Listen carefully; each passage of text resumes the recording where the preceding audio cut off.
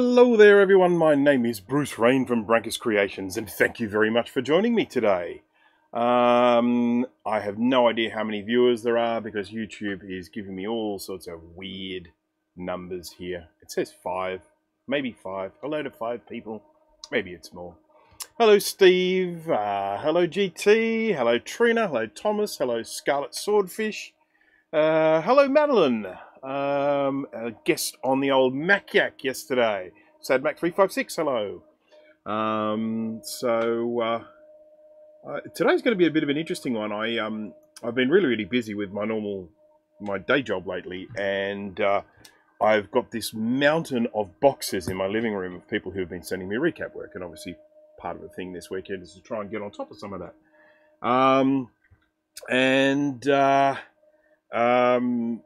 I honestly had no idea what was in any of these boxes, so I just picked up the one that's been here the longest, and I thought I'll see what's in that. And there were some interesting things in there, and it sort of relates to something that I've been talking about on Facebook. I had a situation relatively recently where someone was talking about they're having issues with the Mac 2 Si.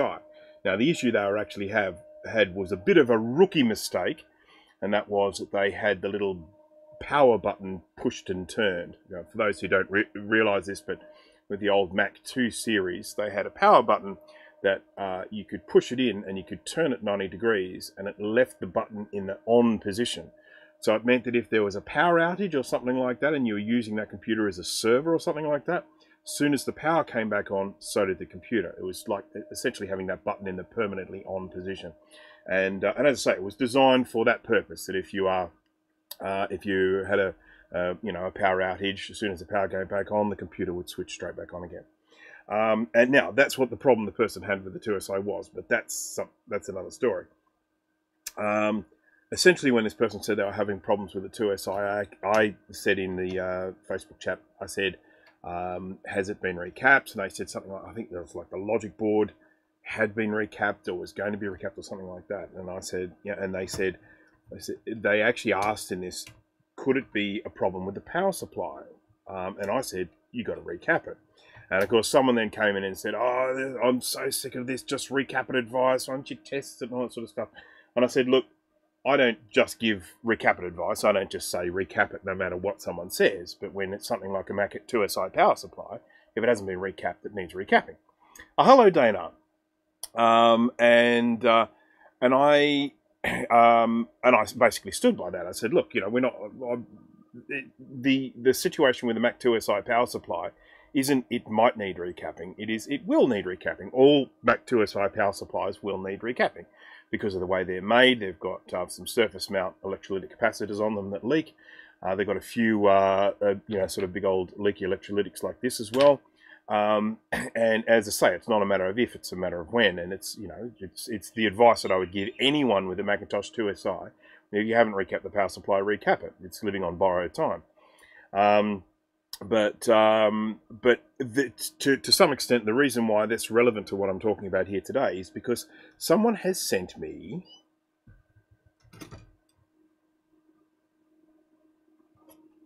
this.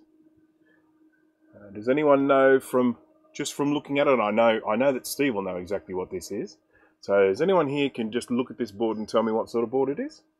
I hope it's not written on here somewhere because that would just give it away. It is written on here.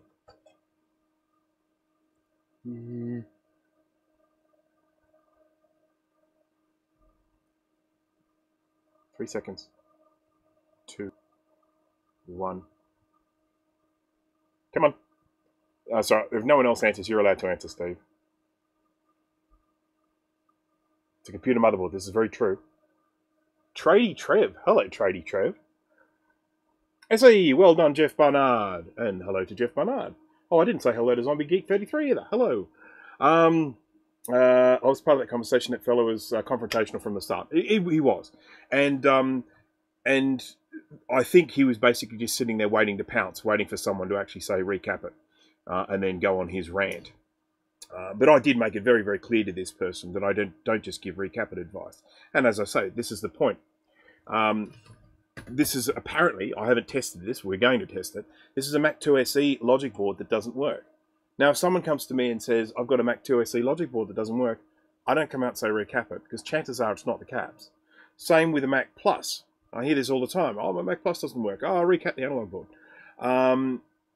The Mac Plus has lots of problems, but recapping is not the first thing I would suggest to someone. If someone came to me with a Mac Plus, the first thing I'd say is check for cracked solder joints on the analog board. And then after that, I'd be saying check the resistors and the diodes around the bottom of the board, around the sort of, was it the 5-volt power supply. You know, I'm not saying that capacitors can't fail in a Mac Plus, sure, but it's not their main point of failure. It's not their main point of weakness. But if someone comes to me and says, I've got a Macintosh, say LC, for example, and they say it hasn't been recapped, I'm going to say recap it. Even if it's working, I'm going to say recap it. Again, you're living on borrowed time with those things. Those caps are going to fail. So anyhow, Macintosh 2 SE. I kind of like these. I mean,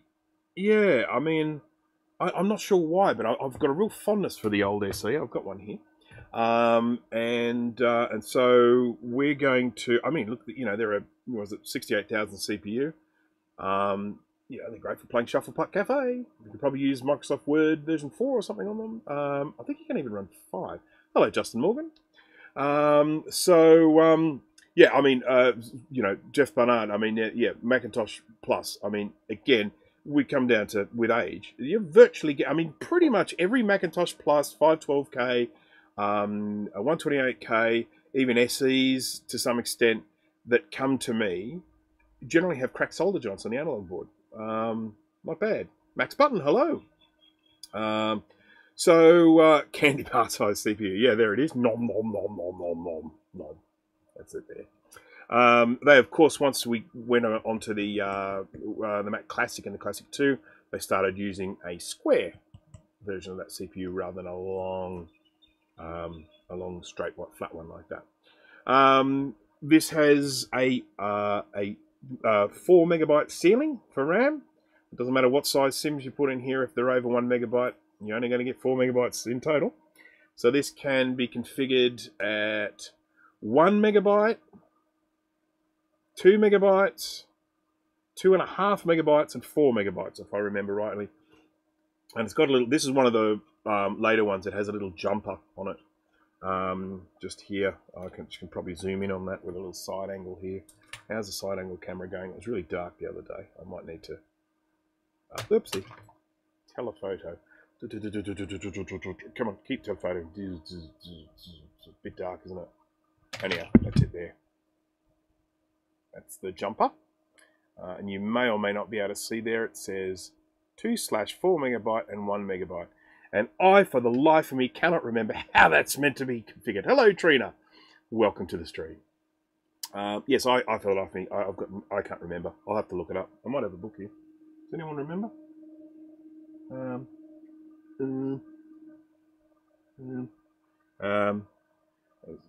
Probably on one of those websites. Whoopsie. So, because this has actually got the pin off it entirely, so I'm guessing that's like 4 megabyte, something like that. I don't know. I'm gonna have to look it up. Gonna have to look it up because I can't remember. Let's look it up now. Oopsie. I just realised before that, well, I was getting crackles in the microphone last time I did a live stream, and I haven't replaced that cable, so if there are crackles again, I apologise. SE RAM jumper. This will probably take me to low-end Mac. There we go, Mac SE low-end Mac. Off for 4. Excellent. Thank you very much for that. Save me from looking it up. It's good when the viewers know what they're talking about. Okay, so. All right. Now, I've also got another interesting thing here, which I would like to show you. This is a cute one. Just going to jump across here to the side view. And that's this guy here. I'll just zoom in on this one as well. Boom. So what I have here is a beautiful, got to have adjectives, beautiful mini scribe, 11th of September 1989, and it is 20 whole megabytes. Ba-bam.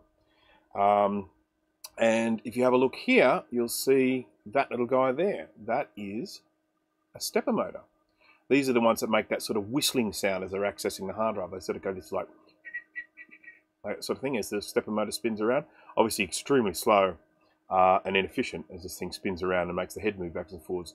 You know, they moved to a, you know, sort of like that sort of, what do you call it, rudder type heads, you know, later on. And of course they're still using that with modern hard drives. But these early ones use these stepper motors, and of course they're incredibly slow, but they make a lovely sound. And again, it's a sound you'll often hear in like 1980s movies where they involve computers. They'll have that. But first of all, you have the Mac Plus, you know, 800K Sony 800K floppy drive access sound that they often use in movies, and then they use this sound as well. Love the sound. It's great. Right. Then you were looking to chip 30-pin memory modules work on, say, the Classic. Yes, they should be fine in the Classic. They almost definitely won't work in the older ones, but the yes, those two chip ones should work in a Classic and a Classic 2.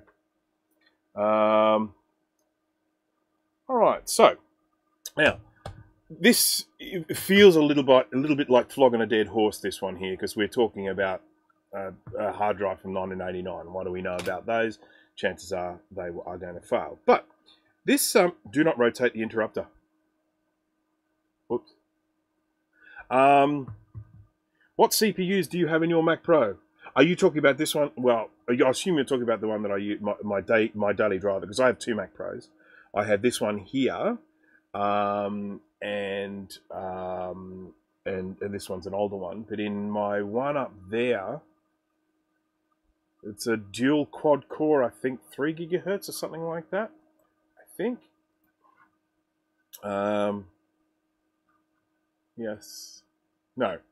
Dual hex core. Yeah, so it's 12 cores. It's a dual hex core, I think 3 gigabytes. I think that's what it is, but I'm not there, so I can't be certain, but I'm pretty sure that's what it is. And that's a 5.1 that I have. Okay. Right. Andrew, hello. So anyhow, here's what I basically have to do today. I'm going to first of all see if I can fix this hard drive. Second of all, I'm going to test this SE board to see if it works, and if it doesn't work, see if we can fix it.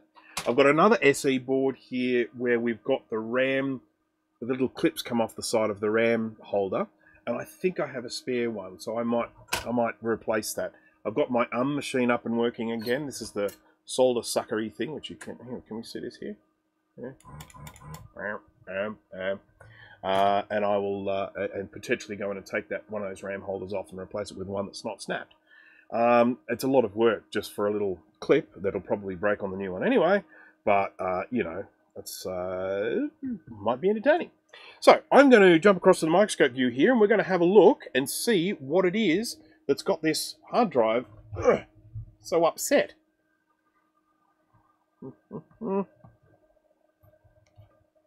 Okay, let's just check the old focus situation here. Oh, we're already in focus. How cool is that? Dun, dun, dun. Bum, bum, bum, bum, bum, bum, bum, bum. So what we have there is a tantalum capacitor that has exploded. And while I was hoping that it would be the same as the one next to it, it's quite different. So I've got no idea what the rating of this one is. So unless I can find someone else with a mini scribe hard drive like this who can tell me what the rating is, I might be able to find a picture of one. We'll see. Okay.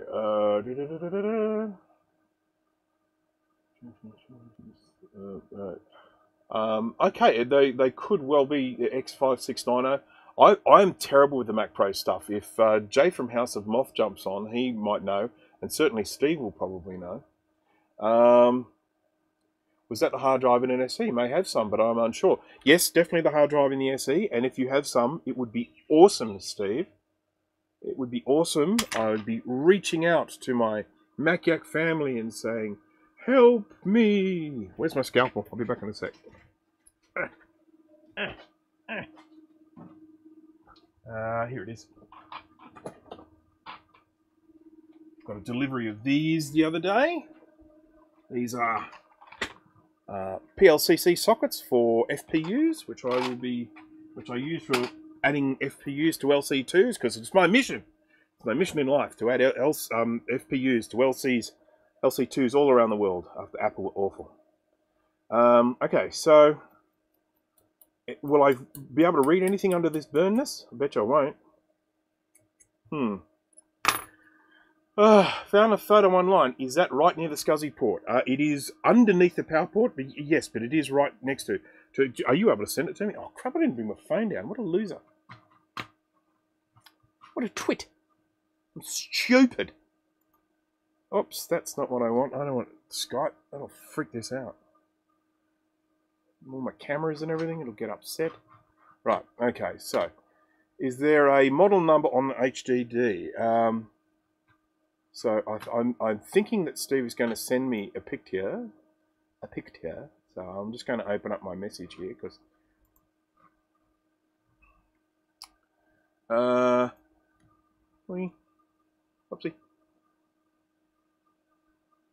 Right.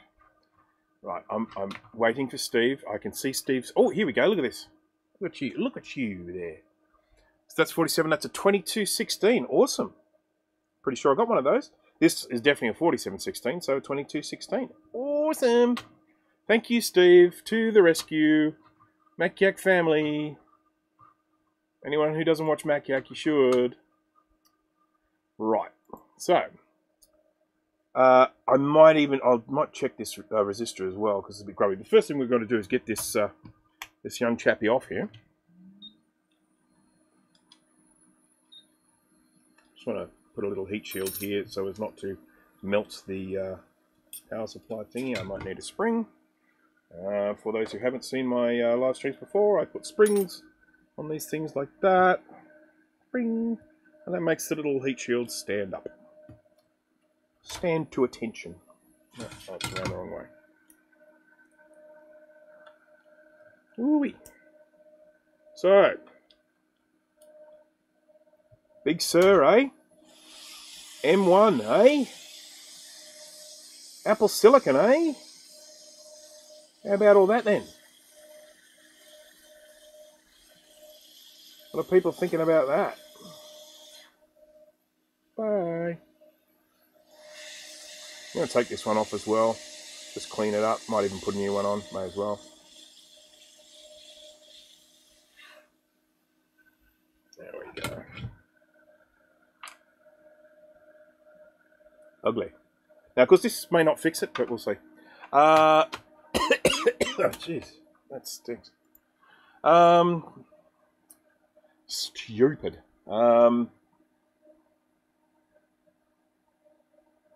Right. Okay. I'm checking here. You're pressing the items to the blue thing that has gone boom. No. So, let's have a look. Yeah, no, it's all pretty much everything's going on this side of the board. And here's the thing. Here's the problem I have with something like this. I don't know whether the capacitor is the cause of the failure or in response to a failure. That's kind of one of the problems you have with this sort of thing. So, is your extractor on? Yes, it is. It's actually on today. Yeah, it wasn't close enough to it when I was sucking it out though. So,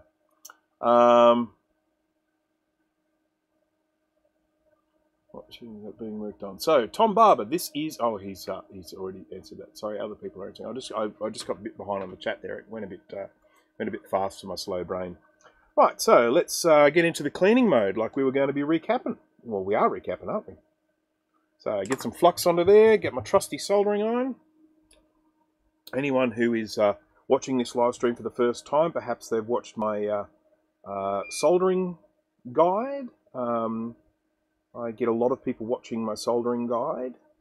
I generally use those sort of soldering techniques for repairing vintage computers. I repair some modern ones as well, but I mainly do vintage ones because I like them, and that's mainly because what people send me. What I'm doing at the moment is I'm just cleaning up these pads that have been grubbied with time and with explosion. And I'm hopeful, though only a little bit, that this might be all this needs. Just a couple of new caps and we'll be away. Okay, and of course the other thing I have to keep in mind that I'm fixing a very clear electrical malfunction here, but this hard drive could well have mechanical failure as well. You know, the hard drive at this age, you really don't expect them to work. If it does work, I might try and get whatever data's on it off, because sometimes there are little treasures on these things. I mean, I'm not someone who likes to delve into people's, you know, personal files. It's of zero interest to me. I don't want to look at like old Word documents or something like that. But if people have got little, you know, sort of plugins or something. I mean, there's something that I've been looking for a long time. I still haven't been able to find. It's certainly not on Macintosh Garden. I did have it on, I think, a floppy disk at one stage. I don't know where that's gone. Yeah, it's disappointing to me that I can't get that. And when I talk to people about it, they point me towards something that is not what I'm looking for.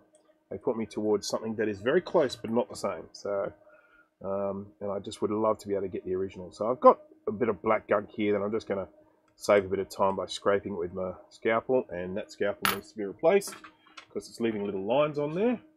When they leave little lines, you know, there's little grooves in the blade, and it's time to be replaced. We don't want that. I managed to burn myself the other day, which was clever of me.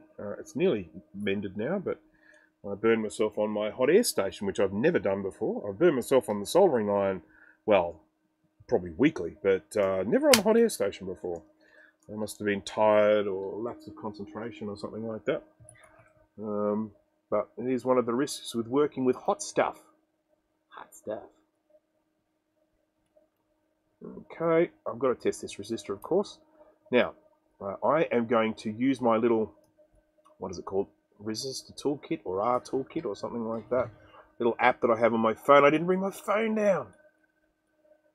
I went to grab my phone before and I just realised I didn't have it. So I haven't got my phone here, so I don't have my little Resistor Toolkit app. Ah, piffle. Who feels like looking up resistor color bands for me? I can't. Yeah, I mean, I can obviously do it. So what have we got here? We've got brown, black, black, silver, brown. Or is it red? Brown, black, black, silver, brown. Anyone? Anyone?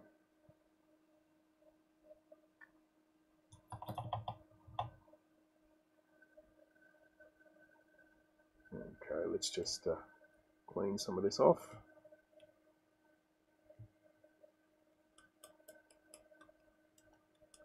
I know I should memorize all these resistor bands, but I'm in my late 40s and I think I've reached capacity in the brain. Anytime I learn something new, something old leaks out the other end. So, I just have to be careful about what I learn. You know, I don't want to lose some of the important stuff. And it's like, oh no, I forgot my 7th birthday.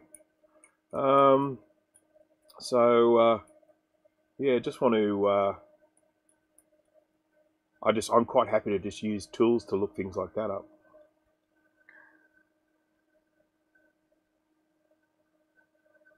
Train Bernadette to fetch things from the house. Easy. That would not be very easy to do that. Chickens don't train particularly well. I mean, you can train chickens, but not to do much. All right.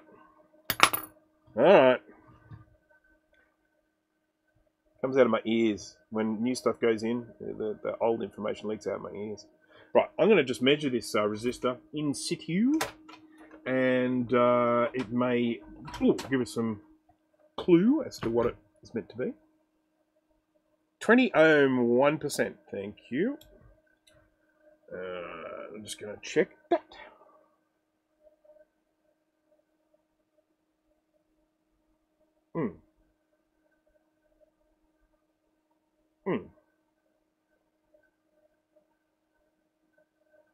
I'm getting significantly less resistance than that, but that could well be because it's going somewhere else. Generally with a resistor, if you get less than the resistance that it's rated at, if you get less than the resistor still could be fine.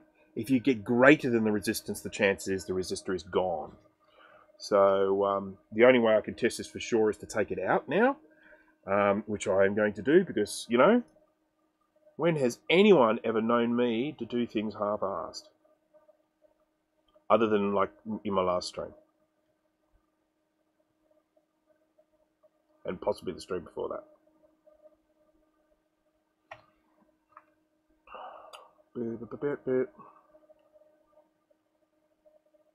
Come on, oh, I'm melting. I need to move this around because I'm right-handed.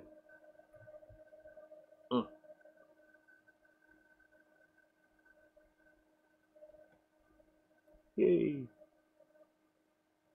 Yay. Okay. Yes, it is a hard disk. Sorry about that. I normally in my live streams I put up there what I'm going to be working on, but I just had this fear with what I was working on today that some of the things that I had planned may not work out. So I thought I'd better just go with the flow. I will some stage put some little bannery thing up here like Paul Daniels does, if anyone knows who Paul Daniels is, which actually goes in and says this is what I'm currently working on. Did it? Alright, so that's all ready for a new resistor if we need one. I mean, I should probably put one in, seeing as it's out anyway. Let's test this little guy. Hey there, little guy. Oh, I can't focus because it's too far away. So you just have to look at this blurry for the moment.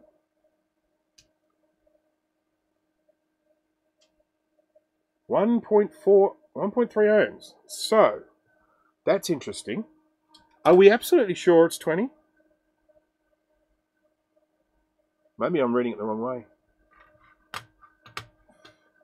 Okay, GT is here now. You didn't fall asleep? You said you were potentially going to fall asleep.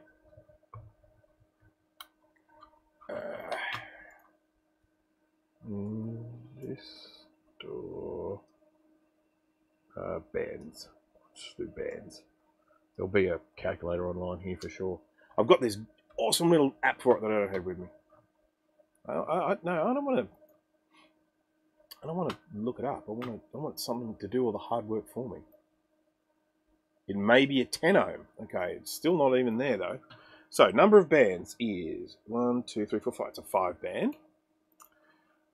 First band. And which way around does it go? Is it brown? Is it? Is that grey or is it silver?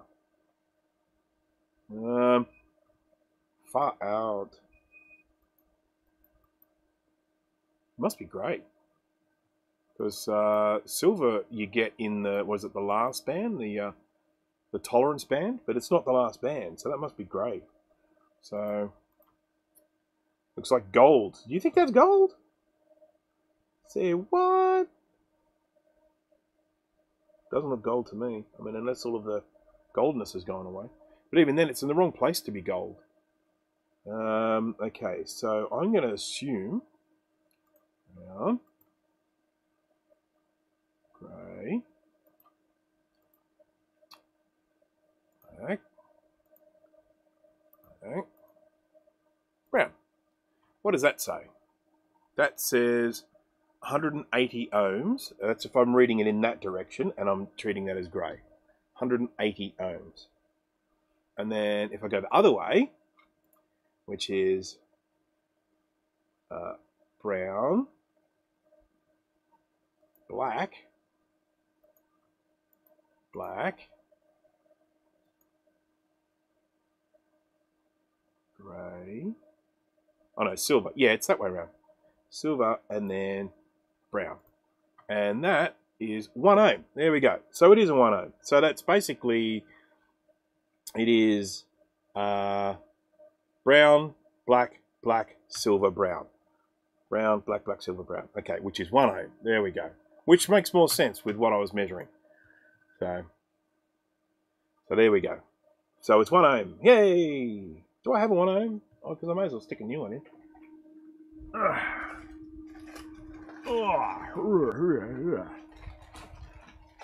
Okay. How long do you reckon it'll take me to find one in there? I don't even know if I have one in here.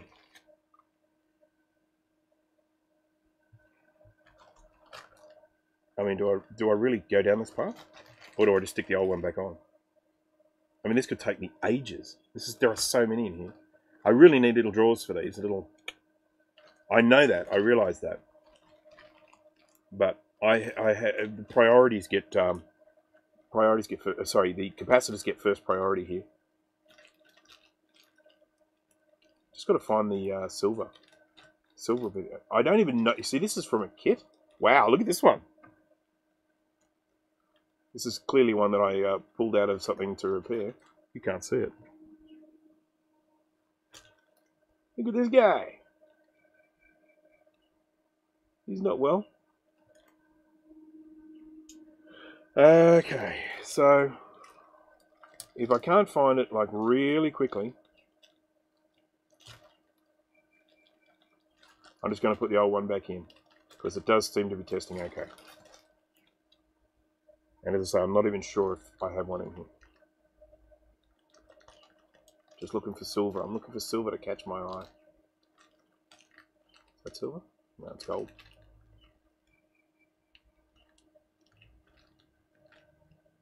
Okay. Giving up. Putting the old one back in.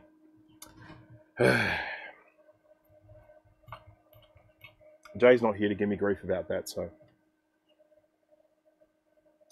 right, now, I need to put some tantalum capacitors on here, so it's a good job I have tantalum capacitors, isn't it?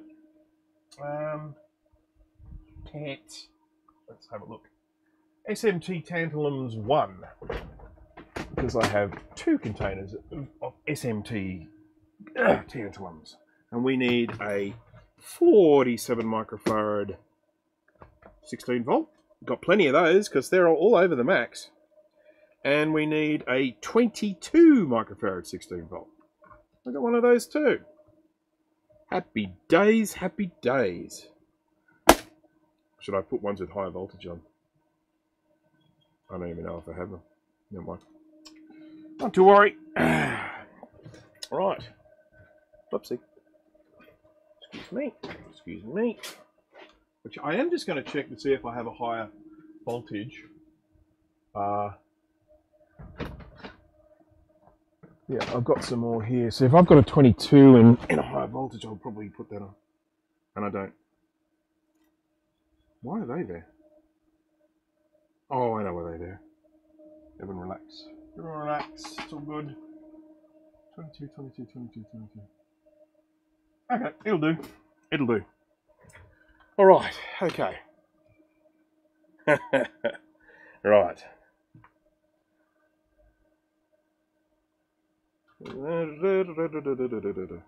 Find a new one is my vote. Yes, I know, Trent. I knew you'd say that.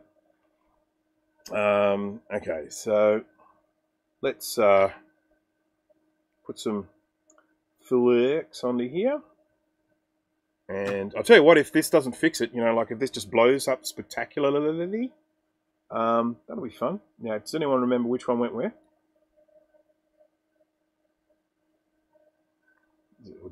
Steve sent me that pic, so I'm fine.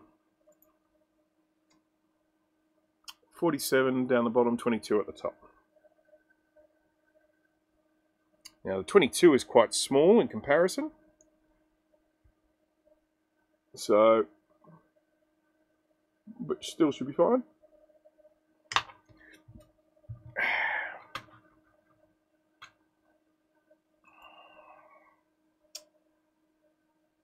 What's going on with jelly? What's happening with jelly?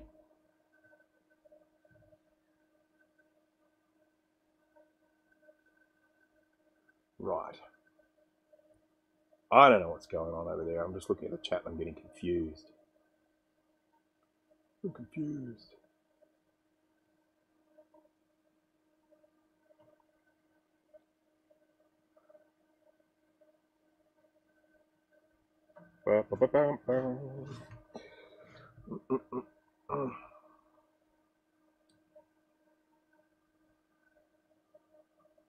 So yeah, if this works, that's all great. Failing that, I might just go pop. One of these caps might just go pop.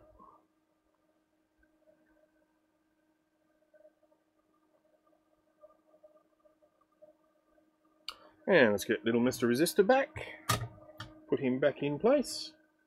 Seems we took him away. And we'll just see if we can get this hard drive working again. Maybe we'll find some old treasure.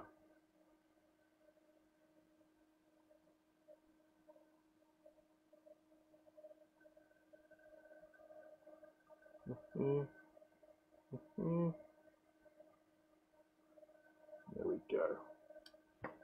I should, of course, be soldering this from the other side, but I am not taking this board off because I am lazy.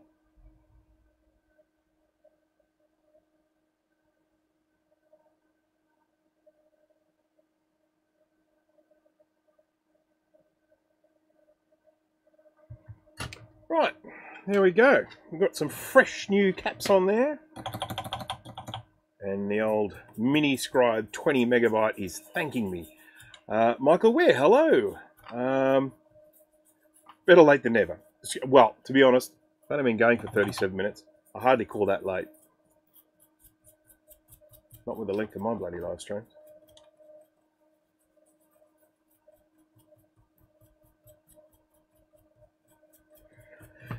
Yeah, how do I wonder if I can just add, can I add words to this thing here? If I go to add, add text. There we go. And I'm going to call this one text free type 2. Okay. And then where am I going to put it? I'm going to put it here. I'm going to say text. Working on, whoops, on Mini Scribe 20 megabyte hard drive. I don't need big H and big D, do I? Hard drive. Okay.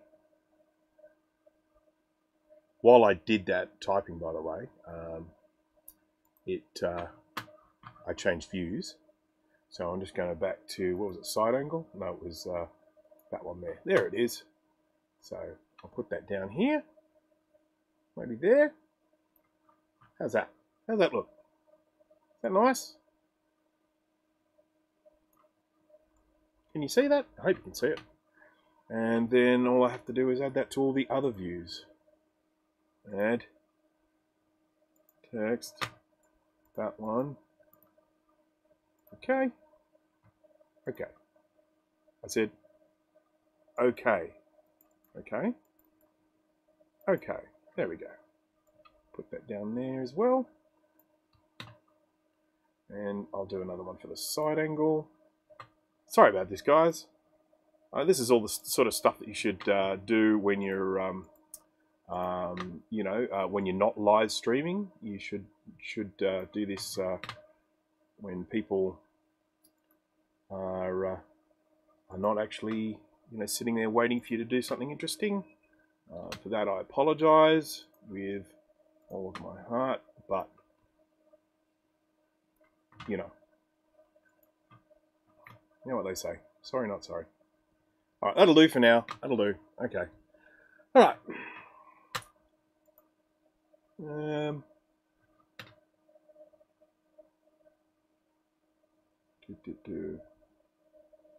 Right.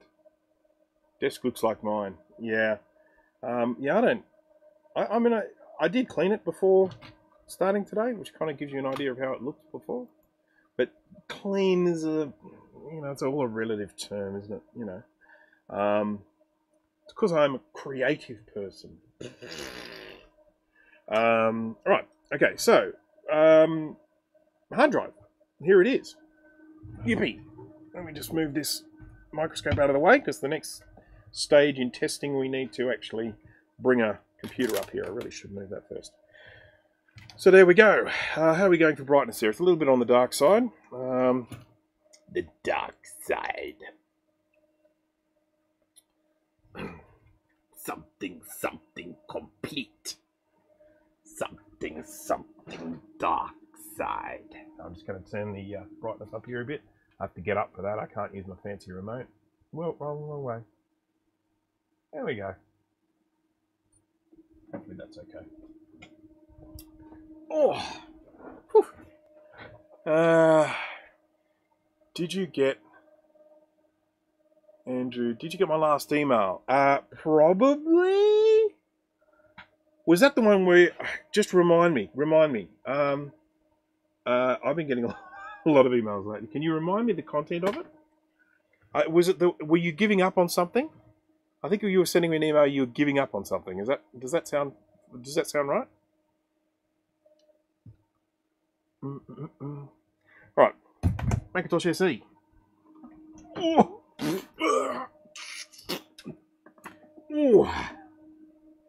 So I've obviously told people in the past that I really like these old compact Macs, and I really like the Mac Plus. It's one of my favourites.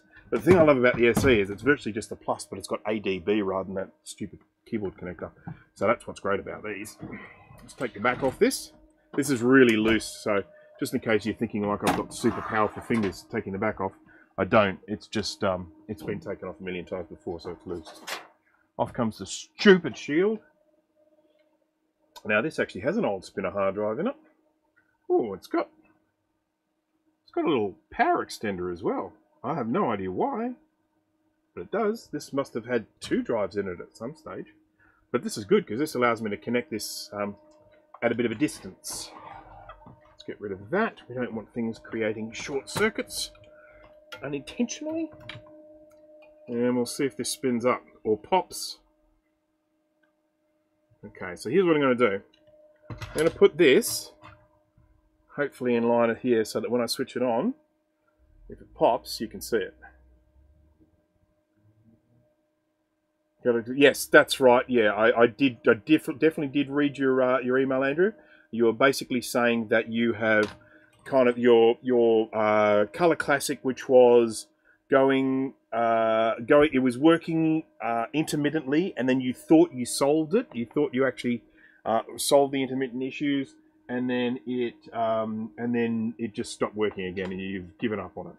And you were asking if I knew anyone that might have a spare logic board for a Color Classic. Yes, I do remember it. I was thinking about it, but I just didn't reply to it. So I think you probably will be able to find a spare Color Classic logic board from somewhere, because obviously there are a lot of people that go around doing the Mystic upgrade. And those people that do the Mystic upgrade, they often end up with a spare Color Classic logic board. Now, I actually have one here, but I have to keep it, even though it's a spare. Because of the work that I do, I have to have a board here for doing comparisons of readings and stuff like that. So I don't really have a spare to offer. But you may well find that someone out there who has done a Mystic upgrade might have a Color Classic logic board. I would jump onto the Facebook groups and see what you can find. Okay, so hope the power extender has the right polarity. All the colours are the same, so it should be fine. Right, so yeah, Andrew is on the lookout for a Color Classic logic board if you have one. Oz RetroComp, hello Tone, welcome to the live stream. I've actually got another 2 Amiga 1200s here to recap at the moment, Tone. So yeah, there'll be some. I might end up live streaming those. We'll see how we go. Could I fix yours? If you want to send it to me, more than happy to try. Right, so right, okay. Well, I have to move this, I'm afraid, because I've got to plug power into this thing. So what we're going to see potentially 1 or 2 things here. So what does this Steve say? Okay, that power extended, like the Y cable is, may have shorted out or broken the drive's capacitor. Well, this extender works. I mean, I've just disconnected this from a working rig. Oh wow, this one has 22 microfarad 16 volt capacitors as well. Obviously a common one for the old Molex connector. So we've got our 47, we've got our 22. Let's just double check that I've got these around the right way and that they're the right ones, because 47, 16, yes. And so 1 or 2 things are going to happen here. Either this is going, well, actually 1 of 3 things are going to happen here. Number 1, it does nothing. Number 2, it spins up. Number 3, one of those caps pops. Should I be sitting this close? Probably shouldn't be sitting this close, should I?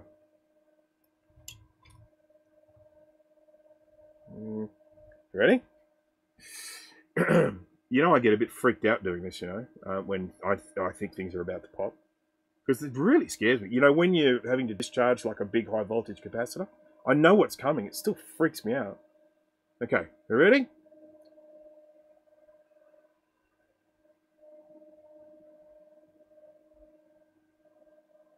I feel like it's really close to my hand. I know what I can do. No, I won't. Yes, I will. No, I won't. Hang on. I'm thinking if I have another power cable here, I can rig it up here so I can stand over there when I switch it on. Oh, stop being a coward, Bruce. Just do it. Goodness me. Anyone would think you'd never been zapped before. There we go. All right. Ready, steady. Well, it didn't pop. Ah, spinning. It's, you know what it's doing though. It's making the hard drive not too happy noise. But let's see. It might start up. Whee! Now I don't think I've set the sync rate on the camera, so the screen's probably going to flicker. Steve's got a video camera that he's thinking about hanging on to. He's trying it out at the moment, and he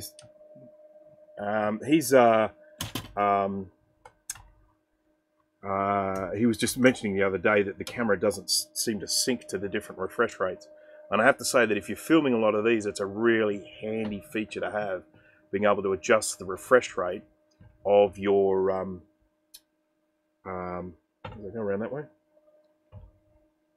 Jeez, I really painted myself in a corner here, didn't I? There we go.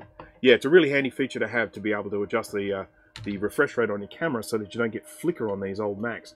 So they run it. These particular ones run, I think, about 60, a little over 60. But I mean, of course, some of the other ones are running at like 67 hertz and stuff like that. They're really weird. Right, so let's connect it up. Let's spin them around, and let's see if I can actually boot from it. It's a 20 megabyte hard drive, so it's almost definitely come out of an SE or a, you know, well, yeah, well, I think it has come out of an SE, but what about Bruce bumping that charge CRT?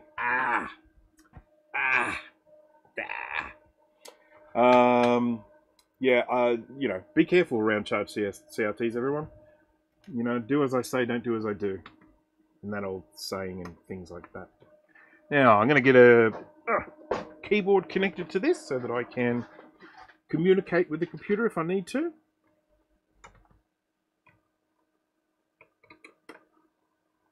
Two ADB ports back in the days when you used to get two. Then Apple got all stingy and started putting only one on. Alright, switching them on.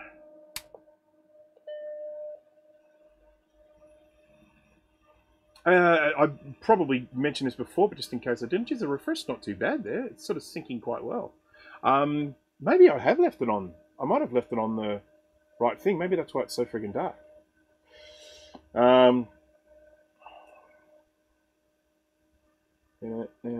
So this is my SE. It's the original SE with the 800K floppy drive in there. You can hear the hard drive spinning.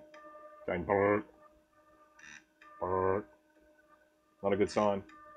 As I said, mechanical failure is an issue. Yeah, it's trying. It is trying. I don't know if you guys can hear that, but I'll put the mic close to it.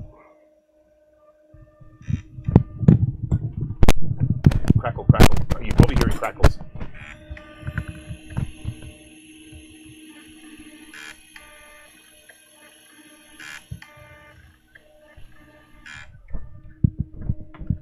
So, yeah, what we have here is a failure to launch. Sorry about all the noise here. It's probably crackling like crazy. Yeah, I'm going to just plug in a... there we go. Plug in a SCSI to SD. I might be able to boot this thing. Oh, doesn't like that system.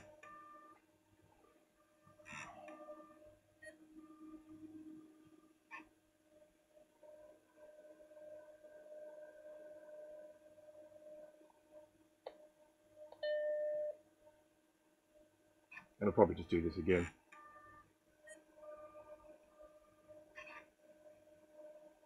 Yeah, starting off the SCSI 2SD now. So yeah, don't get excited about the hard drive. That's not the hard drive that's booting here. Oh dear. It's a shame because knowing that those capacitors did actually get that drive mechanically sort of running again. But, oh, is Mike here? Hello, Mike. Thank you for joining.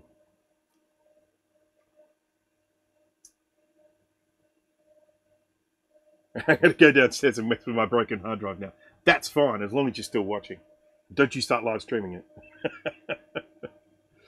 Okay, it's just sort of stopped. What do you? Why? Or is it having to think about something? This is System 7.1, which should work on this computer without any issue. But of course, I think the dead hard drive isn't helping.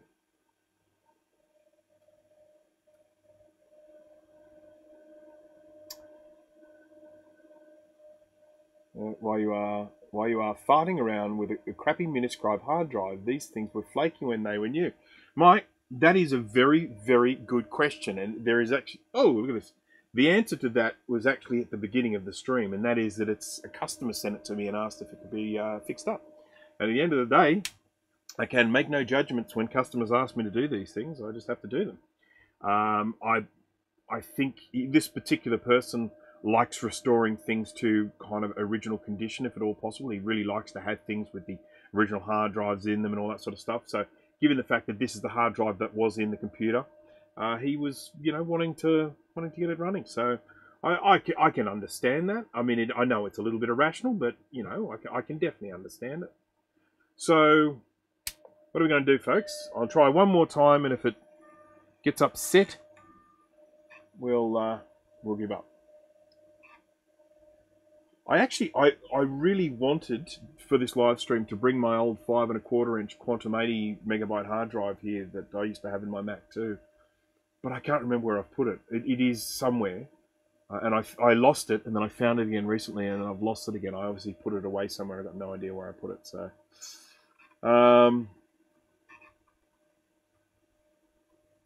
I'm doing it with the extensions off this time. Hopefully, maybe. No, it's just sitting there. It's just sitting there. I don't think I've got much hope, honestly, while this hard drive is connected. I think it's just getting so upset. Oh. It's making access noises. Is it booting off the hard drive? It's booting off the friggin' hard drive. Maybe. Holy moly! It's booted off the hard drive.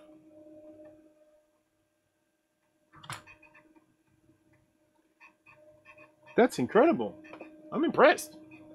Good old Miniscribe. You go, you good thing, eh? Look at this chappy here. So we've got a little bit of history preserved in this hard drive, I dare say. Let's see if we can find out the last time it was accessed. Back it up. Yes, I know. Wow. Geez, that's quite extraordinary. That is quite extraordinary. Apple Tosh? Cute. This is not that hard drive. This is my hard drive. How long do you reckon it'll take to back the whole thing up? I love the noise. I'm gonna record this, I tell you. Right. So let's have a look at what operating system we've got running on here. Does anyone tell? Oh, well, it's definitely a variant of 7. Let's have a look. I would think probably 7.0. What do we got? 7.01. Yep. That's the system I would recommend. If someone was sort of saying what system should I stick on my SE, I would say either go with 6.08 or 7.01. Sure, you can go up to 7.1, but it'll run like a dog. So that would be my recommendation. I'd love if the hard drive was full of 1-bit grayscale porn. That would be funny. Right, let's have a look at some view by date here. Last modified 2000? Seriously? 2002. Wow, so 18 years since someone did any work on this. It's later than I thought, and I guess not impossible. Oh, I think there's some potentially personal information here, so I should probably close that. Now, it's not my fault that this has personal information on it, but, you know. All right, so, is there any space on this hard drive?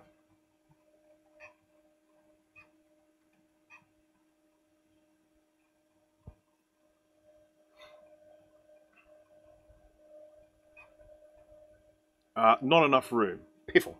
How much do I need to get rid of? 3.5 megabytes. So that's one full hard drive. Let's have a look at disk 1, disk 2. What about disk 3? Is there any space on that one?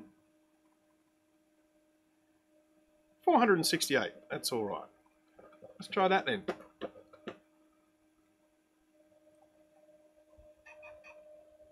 Now, if this looks like it's going to take like a year and a day, I will stop it and I'll do it at a later date because we have other things to do. I don't necessarily want you guys just to be sitting here watching something back up.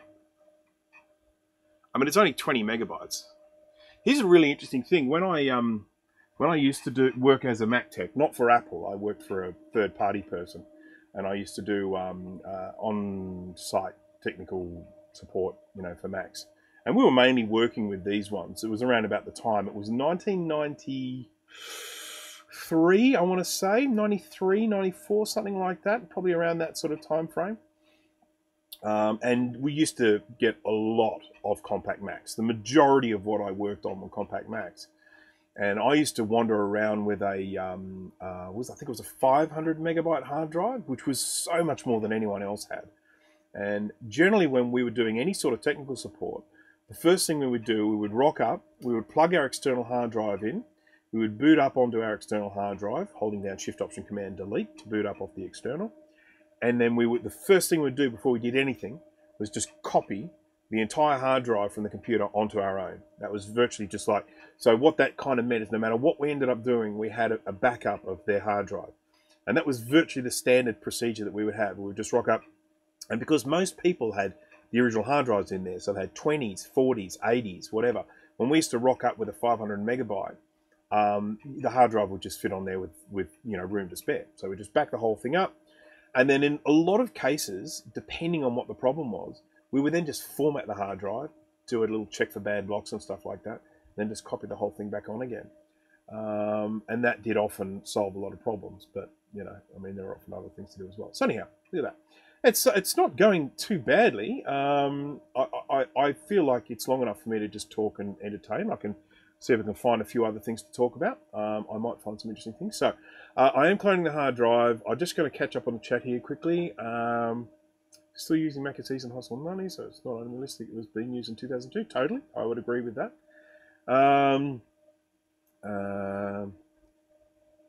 Actually copying faster than I thought it would. Yes, me too. So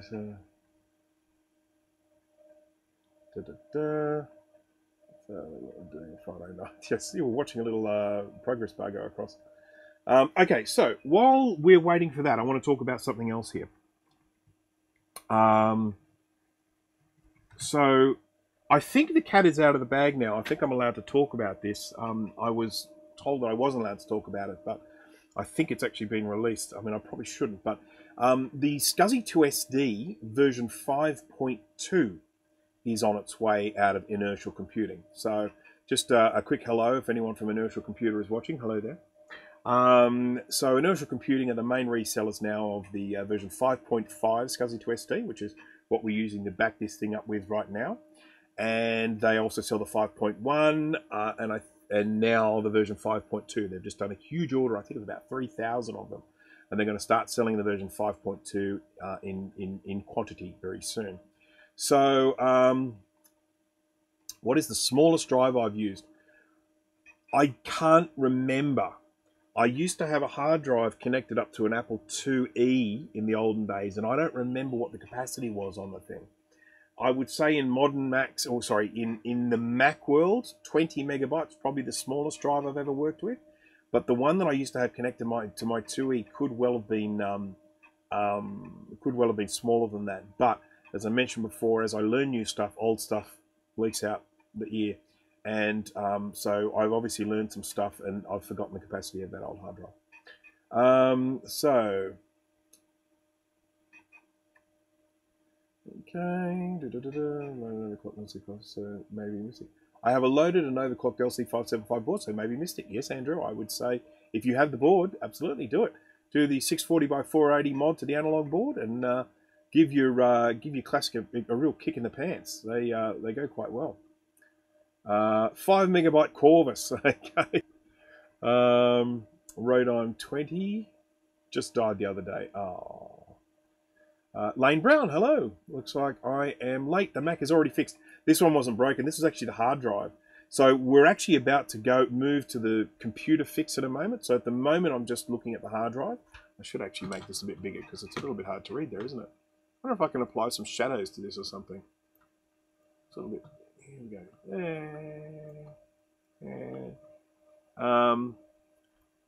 It'd be good if I could shadow that. Can I shadow it? Anyone? Anyone? No effects as far as I can tell. Oh, here you are.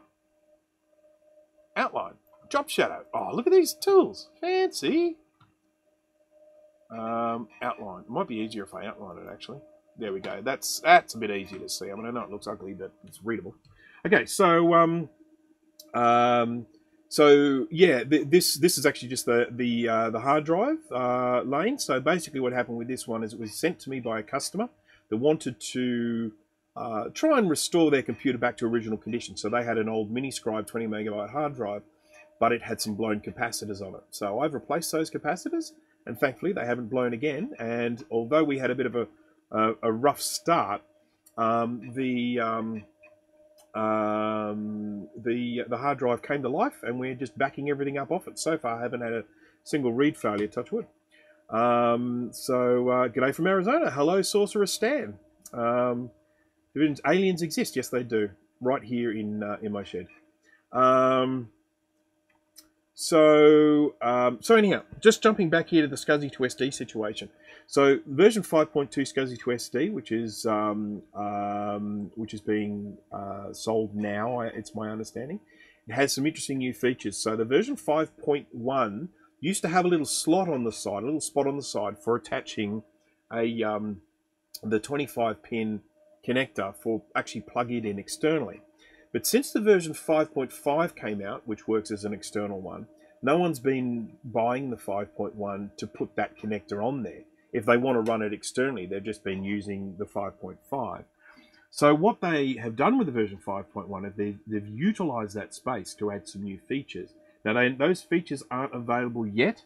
The hardware is there, the software is not. So they're going to be making some firmware updates, so that'll be something to look out for. So anyhow, just letting people know that the version 5.2, SCSI to SD version 5.2, should be available to purchase on the Inertial Computing website. And and as I say, there are some really interesting new features coming to that SCSI to SD in the not too distant future. And those new features are basically linked to being able to get data onto the card via different methods other than just taking the card out and connecting it to your modern Mac. So, did you try to work for SD card adapter? No, I haven't. I could give you an easy option for Wi-Fi. Yes, no, I haven't actually tried that. I've heard a few people talk about it. I don't really transfer data to my Macs, my vintage Macs, that way. I have a tendency to move data around via SCSI hard drive and stuff like that. I mean, I've got a G5 Mac up in my office that's loaded up with version OS 10.5. That will allow me to read these old Apple HFS formatted, these cards, and then I can just transfer data along that way, and then just put the card. I can then connect it to my SCSI to SD version 5.5, and then just copy it across via SCSI. This is an interesting one. I have made a little bit of mention of this, but what we have here is actually a SCSI to SD version 4.2. For anyone who hasn't seen these, oh, excuse me. Oh, Steve's got exactly the same drive. Cool. So this is the 4.2. Now, so if you haven't seen this, this was the very last of the SCSI to SD that Michael McMaster, the creator of the SCSI to SD, it's the very last one that he made available on the GNU, public license thing. So in other words, all of the information about these is available online, as in the what do they call them? Gerber files for the board, the component list, schematics, software, etc. is all available for these. And this I actually built myself. I have now built 3 of them, and I plan to build more. I don't really plan to build these to sell. I plan them to build for my own computers, because to be quite honest, if I was to sell these to people, they'd probably end up costing the same amount as buying them from Inertial Computing, because of the amount of time it takes me to build them. But for someone like me who likes doing a little bit of, surface mount soldering, they're a really handy way of me getting SCSI 2SDs into my mountain of beige Macs without having to spend a huge amount of money. So anyhow, we've copied all that data across, so we can say goodnight to this one now. We'll now move to the problems. Right, so switching him off, make everyone nervous again by putting my hands in the back of this computer without discharging the CRT. Okay. That's the version 5.5 SCSI 2SD in the little plastic case. Very nice. When you buy one of these from Inertial Computing, you will get this case with it. So it's not like you have to pay extra for it. And as you can see, I mean, they're not particularly fast, but it is a really, really nifty way of connecting these up and moving data around from vintage computer to vintage computer. Okay, so that's a success. That one. That hard drive is happy. Well, I don't know if it's happy, but it worked long enough for us to get all the data off it. Can the SCSI version 4 be purchased as a kit? No. No, it can't.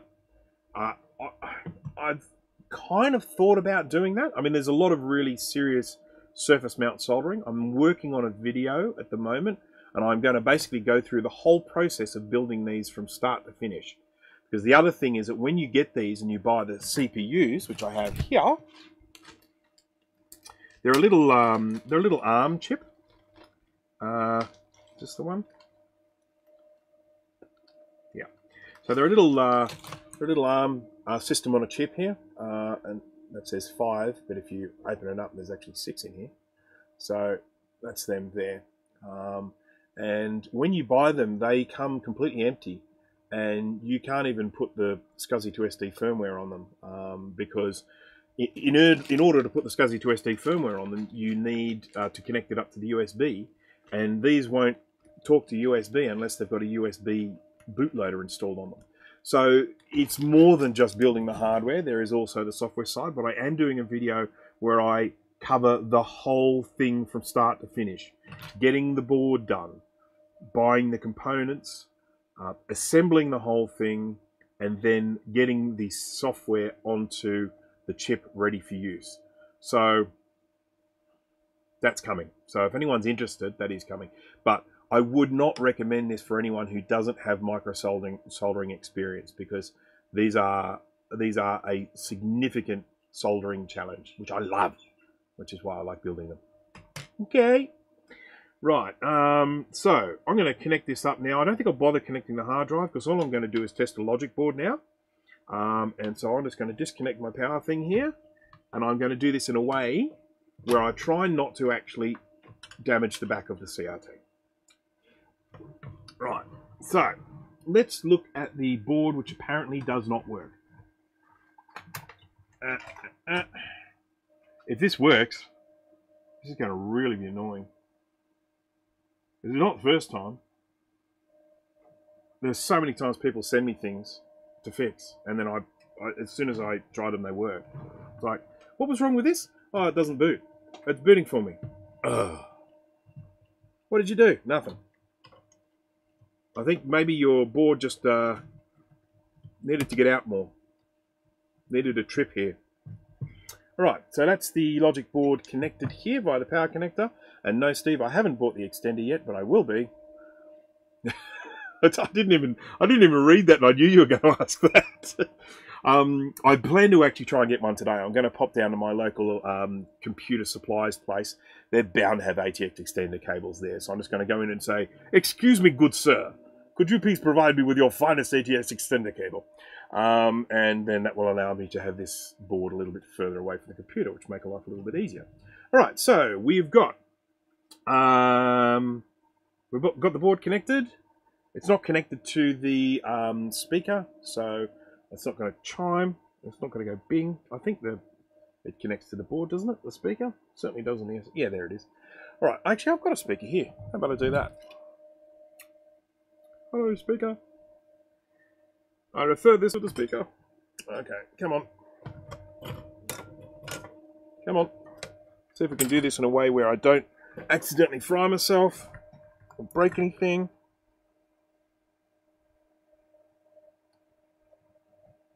Alright, speaker is connected. I've got to change my text now, don't I? Text. We're going to say working on. Here we go. Faulty. Oopsie.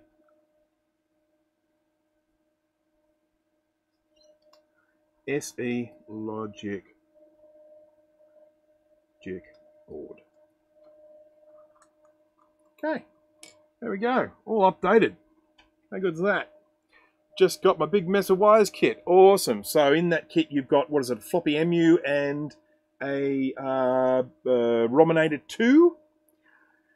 For those of you who don't know, a standard PC ATX extension cable can help in extending the SE classic cable to help you out. Yes, that's quite correct. So the ATX cable is, well, I'd say it's quite correct. He discovered it.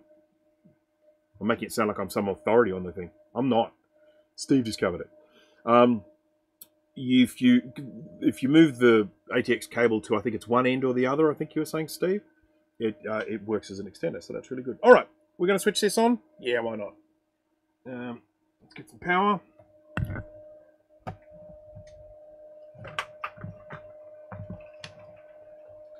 And in. And then we'll just see what happens when we switch this on.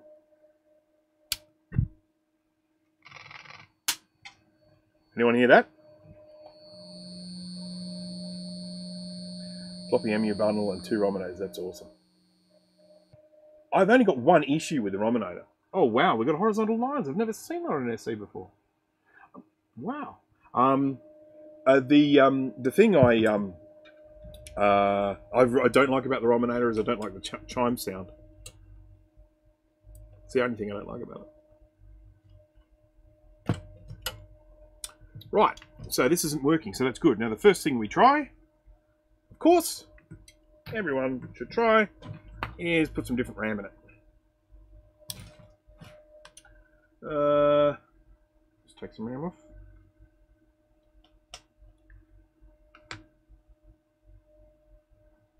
There is nothing safe about what I do here. But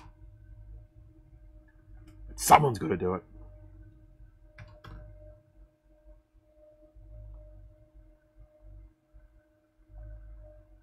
Yeah, I'm pretty sure it's not normal too. Right, so I've taken the RAM out. This one here apparently works. Well, let's check before I rip the RAM off it, I'm not going to connect the speaker up. That was too hard. I'm just going to switch it on and see that it gives me a picture.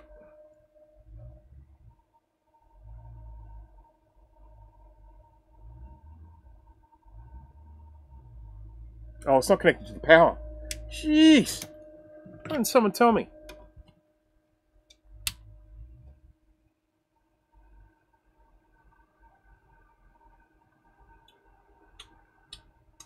Yep, that's doing the old SE thing, so no problem there, folks.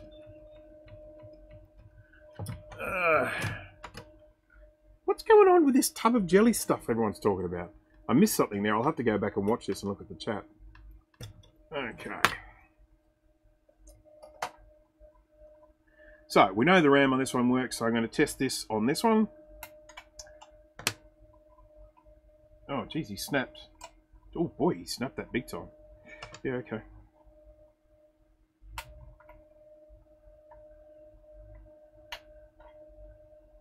Right. So that board can go over here for the moment. Would be good. And this one here.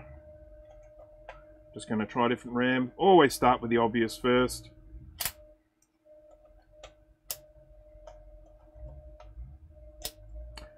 There we go. I'll plug the speaker in here. That will be a lot easier. And we'll see if it makes that farty noise again.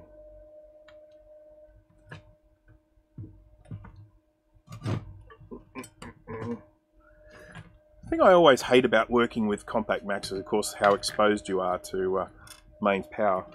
This one's not as bad on these ones because there's actually a power supply, but there's still some scary old voltages going on up there. No farty noise. Wow! Jeez, I wish you could see this. That's a really interesting pattern. It's not working. Just in case you didn't figure that out from my reaction. Right, so, well, we know it's not the RAM. We've eliminated the simple. The next thing we're going to do is we're going to have a bit of a visual inspection. So I'm just going to move this out of the way so that I have room on my desk. I'll put that there for the moment. Oh, get your back. Oh, boy. Old person. My neighbour is revving his car. I don't mind the noise, but I do mind that it's only a 4-cylinder. Okay.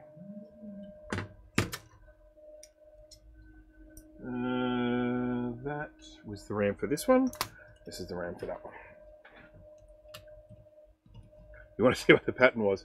It was mainly black with a few sort of random vertical flecks of white. But sorry, it just would have been too hard to spin the thing around. Okay, this RAM can go back in here.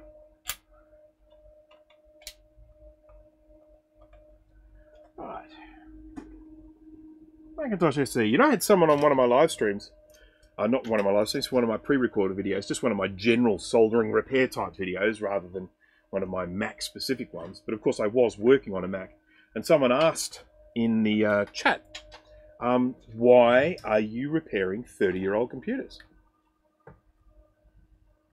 I don't even know if I bothered to answer it, but why indeed? That's what I'm doing now. Why? I don't know. Right, so I'm going to start off with a visual inspection. I'm hoping that I find the problem, and you know why? Because it's the lazy option. I don't want to have to use my brain. I don't want to have to use my brain to figure out what a problem is. And because it could just need cleaning in the ultrasonic.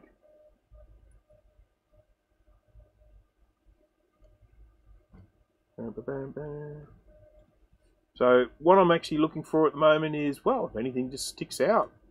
Whether there might be, see, as you can see here, we've got some trace corrosion going on here. That's not bad. That one there will still be fine. I don't believe that will be a problem, but the fact that there is some is cause for concern.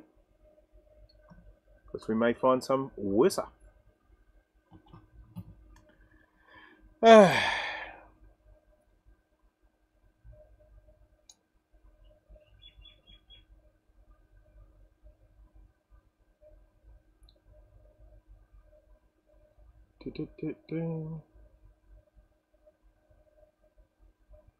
Right.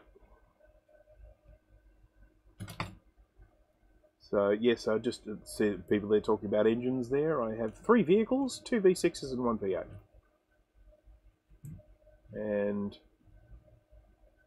I don't mind people driving 4 cylinders. What I mind is what this guy's doing with his 4-cylinder engine. Revving the crap out of it, thinking that he's got some sort of, you know, hot fancy car when it's not.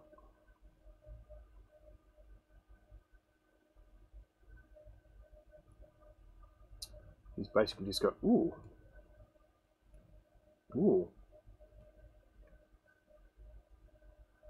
He's just got a really noisy, oh wow. Look at that. Where's that go to? Is that there? I'm just going to put the beepity beeper on here in a few places just to see what we can see. I'll put it here in the hope that you might be able to hear the beepity beeper. One day I would like to rig something up that shows something on the screen, but I'm not clever like people like Paul Daniels, so. Nope. So let's just start off by exposing a little bit of this black trace here and seeing what it looks like underneath. I have copper there, so that's promising.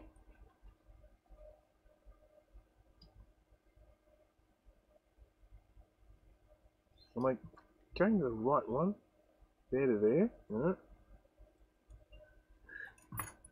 I don't... Ow! I just cut myself. Ouchie. Just going to do this. Go from there to there. Yep, okay, that works.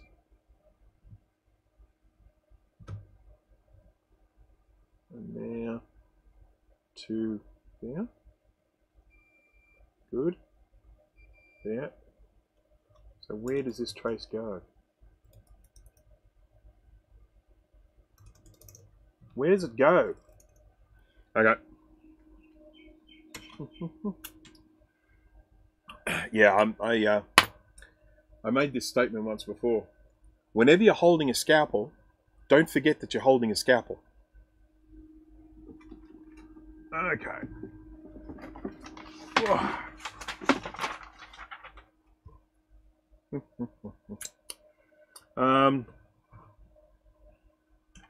Always cook bacon nude.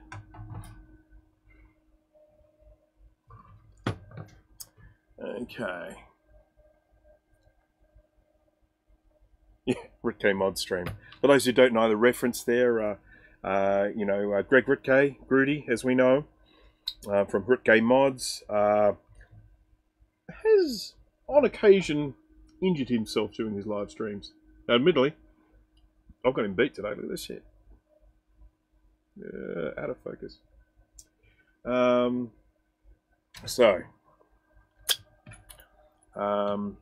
know that's terribly unhygienic, but let's stop bleeding. Let's see if we can find the same spot on here as here. That's it there.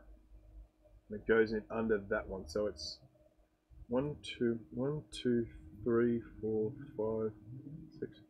I wonder if this guy's just revving his car because my chickens make so much noise on Saturday mornings. 1, 2, 3, 4, 5. So there's one underneath 5. So let's have a look here. Yeah. So this is my board. Oh, it's black on this one as well. 1, 3, 4, 5. Interesting. I really should just get a band-aid, shouldn't I? This is crazy.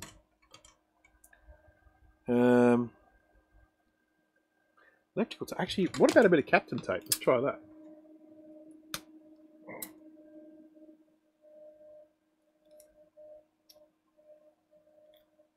There we go.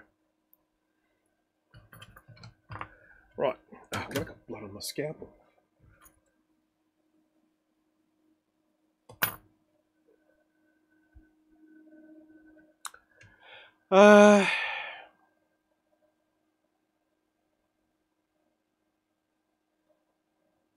Right, okay.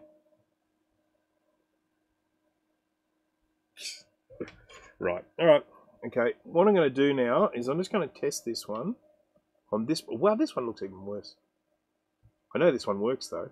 So from there, does it? No, it doesn't go to there. I just wish I knew where this one goes. Well, it might go through to a V or underneath. Let's have a look. Yeah, I think it does.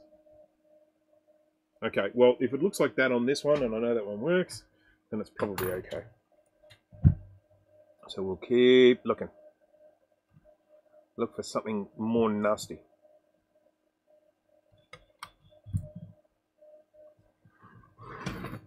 Look around the RAM here.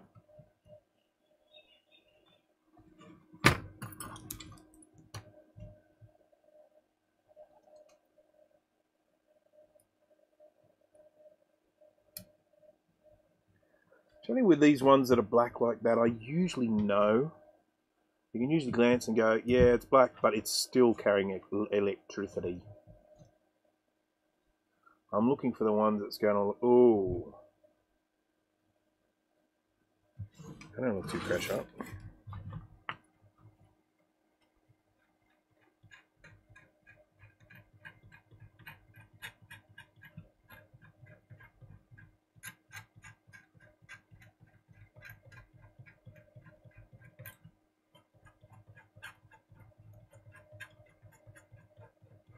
It's still okay.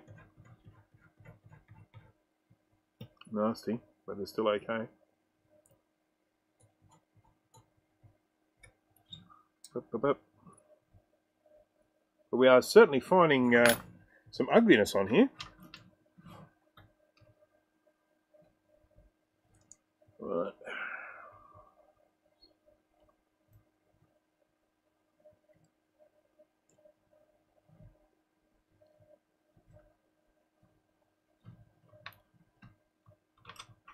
Make a little bit of space for myself here.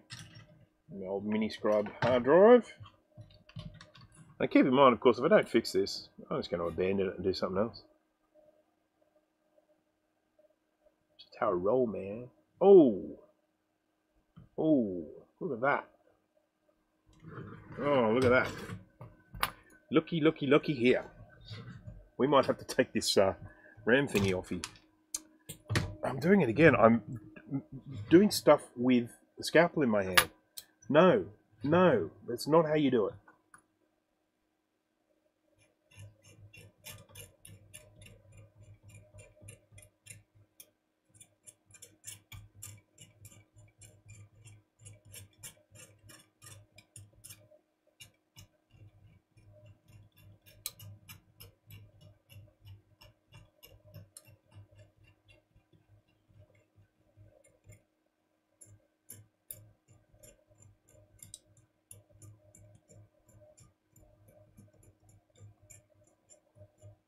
Still haven't found a break. We're getting pretty close to it though. These ones here are pretty badly corroded. And what's it like underneath this? Am I going to have to take this off? Am I? I definitely feel like we're getting warm.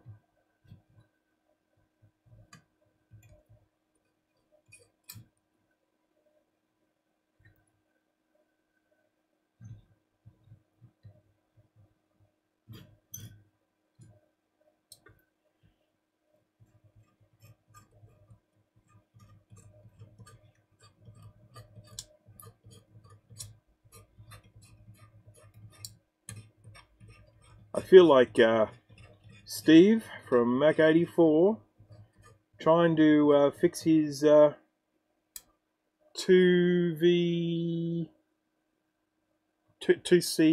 or 2CI, I don't remember which one.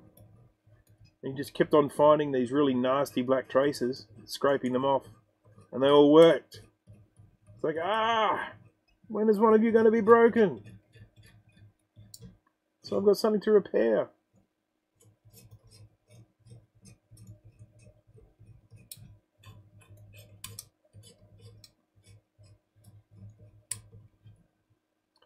And so far, this is the ugliest bit I've seen here. Now the fear is that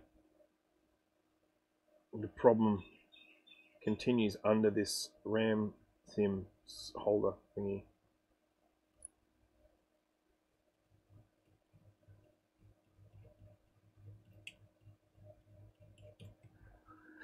TCX, yeah.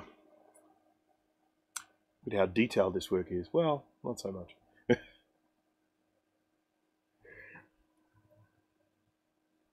And one of the things I do like about working on an old Mac like this is how big the traces are. Let's just see what the other side of the board looks like, because you never know. This side looks really good, actually.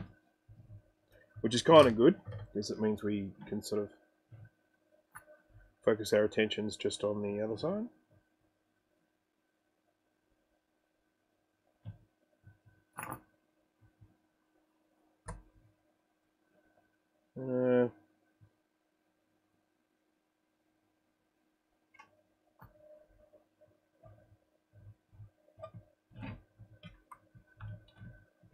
These are all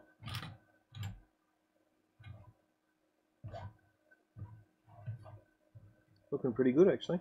I don't think we have any problems on this side of the board. So, steps. I really don't like the fact that we have all of this ugliness that's occurring under things that I can't, so I can't see these traces. That's interesting. That's melted. Wasn't me. Haven't put a soldering iron on this yet. There's the little real-time clock chip, which is very difficult to get hold of today, unfortunately, and you can't just use a generic real-time clock chip on this. Very frustrating.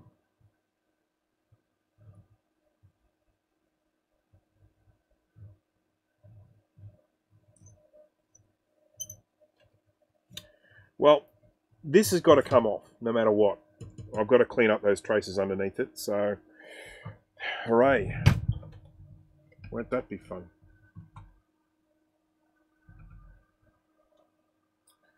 Let's get this all warmed up.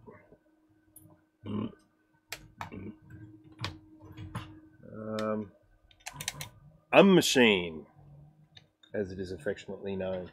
And it's because when you press the button, it sounds like going, I don't know. Why would the traces rot if there are no electrolytic capsulae? Probably the way it was stored. It's probably stored in a damp environment, would be my guess. Yeah. So I've got to desolder all of these.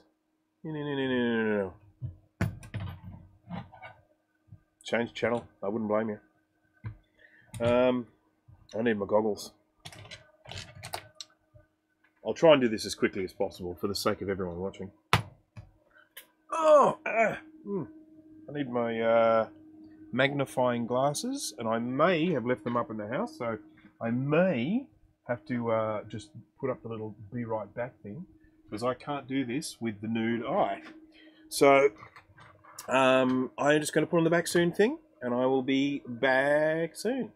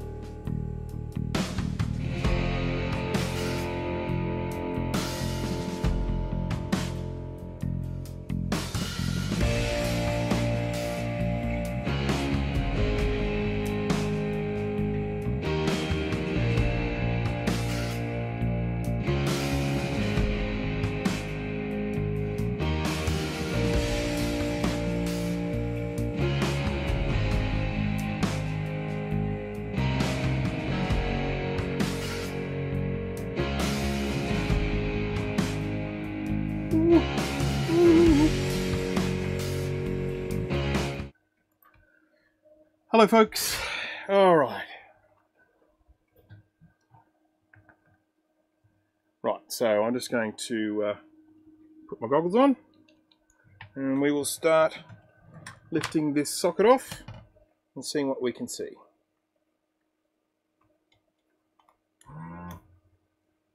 Shuzbutt.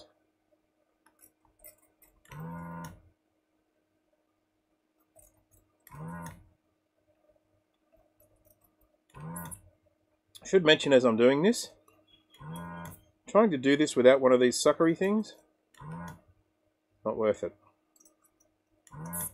You will either damage the board, damage the holder, go through like 3 feet of solder wick. I won't be able to read the chat much while I'm doing this because while I have these goggles on, I can't see long distances. Some of them don't come off as easy as others, and I generally come back to those problem ones afterwards.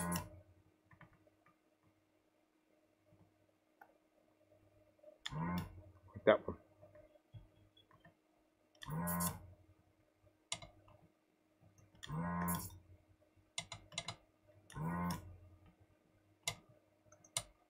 Compelling stuff.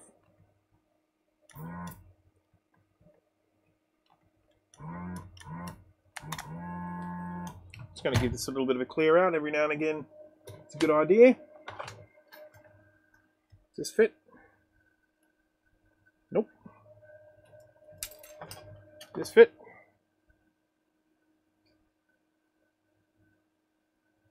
Yep. For those who might have been following along at home, this used to be blue. It's now green because this is a new handle. The machine is the same, but it's a new handle. The old one stopped heating properly, so I replaced the handle. I've got a heater on the way as well, but the handle I was able to get quicker. The heater is coming from somewhere else, and it's not hurrying, that's for sure.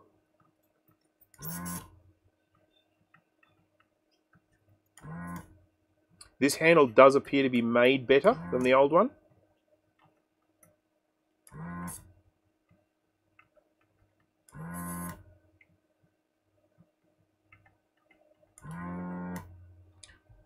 It is interesting how some of them just don't want to give it up.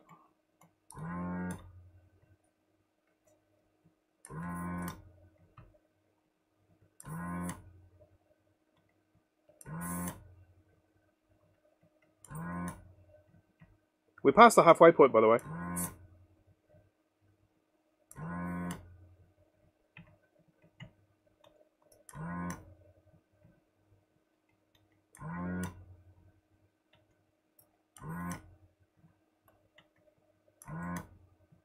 I can tell you from past experience that the worst thing in the world is when you go to take off a RAM socket or a really long IC or something that takes you a really long time to do, like what I'm doing here. And when you lift it off and you find underneath everything's pristine, that's really frustrating. When you lift it off and you find a massive trace break, you go, oh yeah, it was worth it, that's awesome. When you spend all this time and you look underneath and it's all pristine, you're like, oh man, what a waste of time.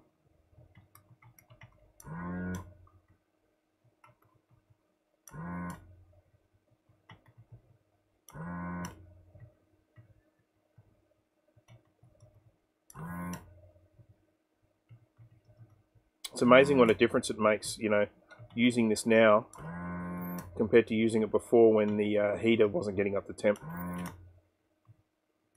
Chalk and cheese. Right, so that's all of the easy ones. Now I need to go back and get the difficult ones ready, and I do that by adding some new solder to them. It generally helps. So we go here to, you say it will be fine. Yeah, something tells me you might be right, Trainer. So, right, focus. So I'm basically just going to look through here, find all the ones that still have some solder in them, and add some new solder to them. Always seems, I've said this many times in my live streams before, it seems counterintuitive to add new solder to something you want to remove solder from, but it works.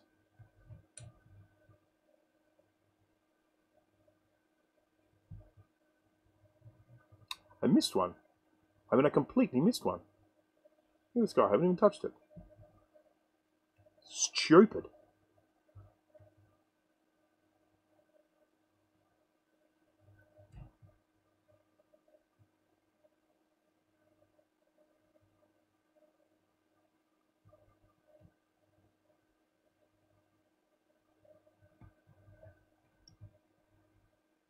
Oh, I missed another one.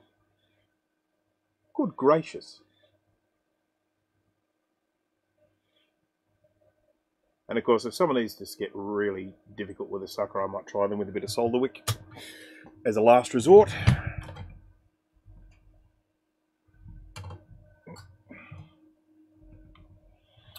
So stupid. James Treviso, hello. I'm glad you caught it as well. Let's hope that I can start doing something at least partially interesting soon.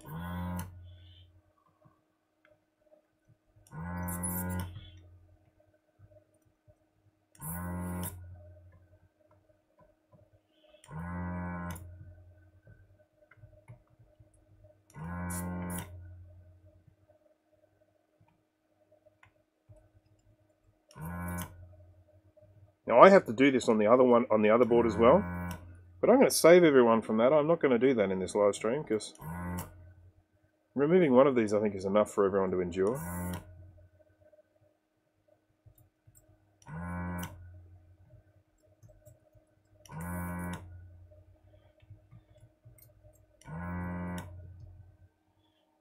They're all looking pretty good now. I reckon I can... Ooh, I missed one. Missed one.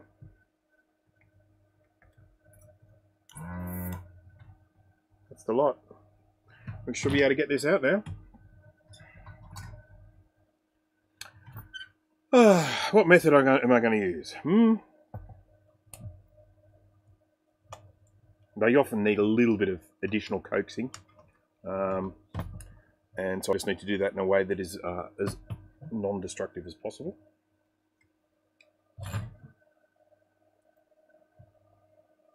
One still looks a little bit soldery.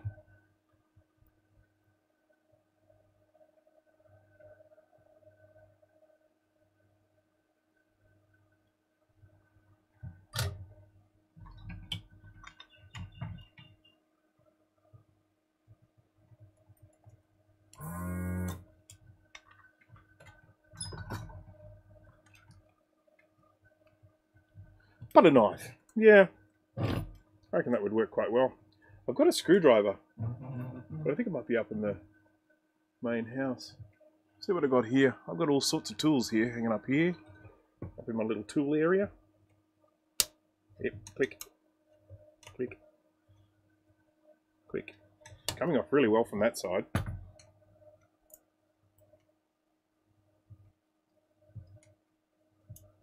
Guess I could use a bit of hot air. Don't want to damage any of these traces.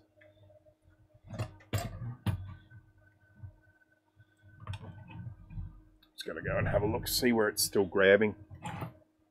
It's grabbing somewhere.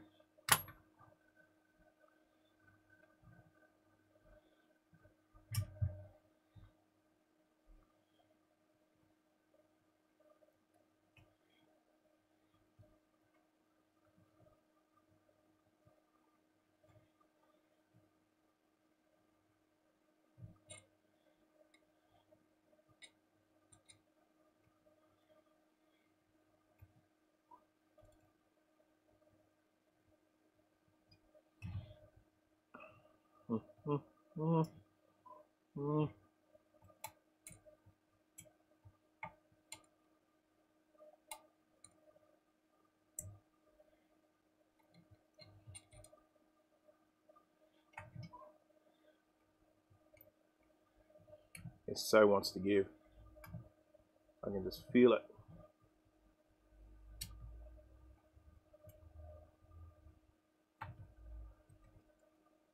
But I don't want to break anything, because that's not why people bring things to me. I'm guessing that right this very moment, there are some people giving some advice in the chat, and I should probably be reading it at this particular juncture.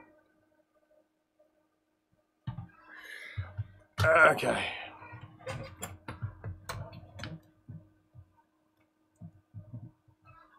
Ultra gentle. Well, thank you. No, that's...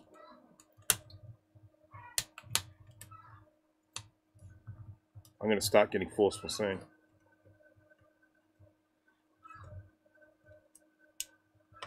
No more Mr. Nice Guy. Hey. Hey.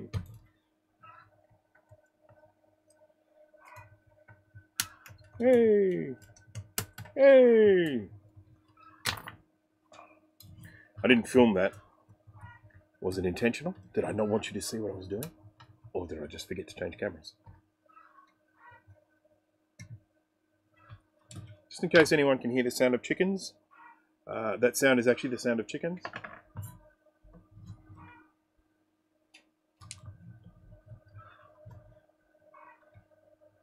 Yeah, typical.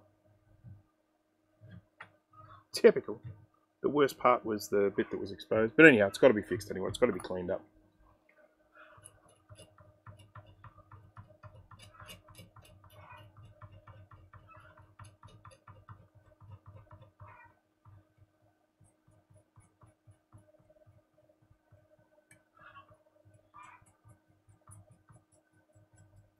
I don't want to have to take off the expansion slot.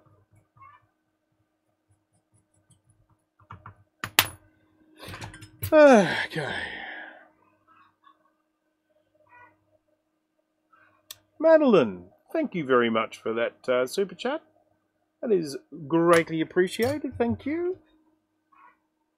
I do apologise for the fact that this is getting to be one of my more boring streams, but yeah, it just happens.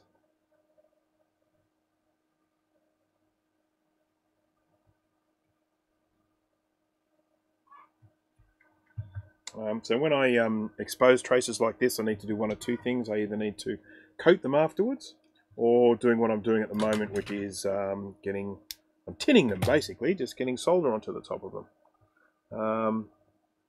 And that's going to help protect them from the elements.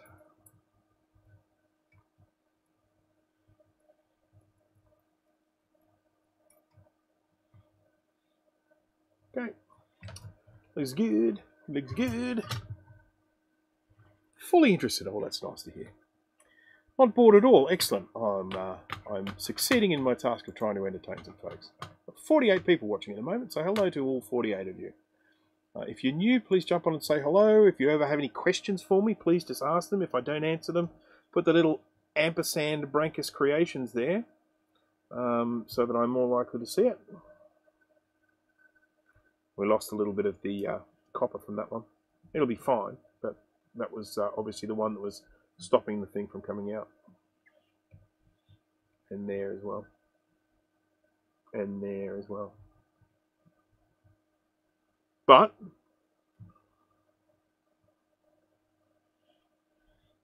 apart from that, there's my nice little nick from a screwdriver that I put in there. And there as well. Look at me, I've been brutal with this thing.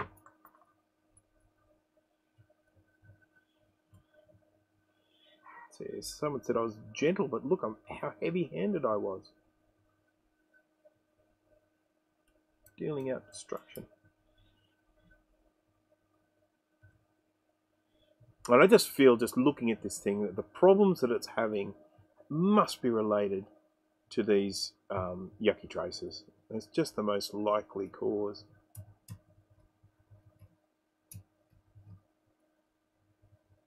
When I just so don't like the look of these ones here that go underneath. I'm not taking that off. No way. No way, Jose. Do-do-do.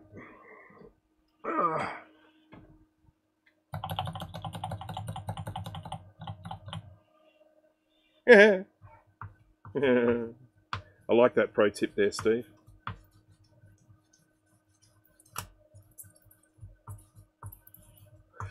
Right.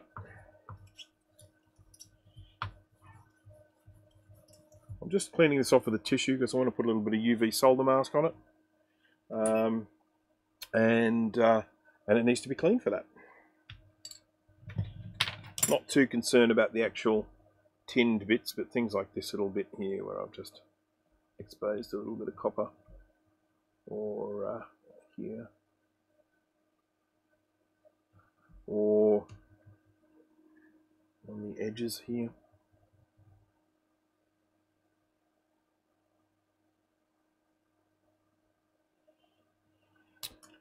And how do we dry this UV solder mask? Pew pew.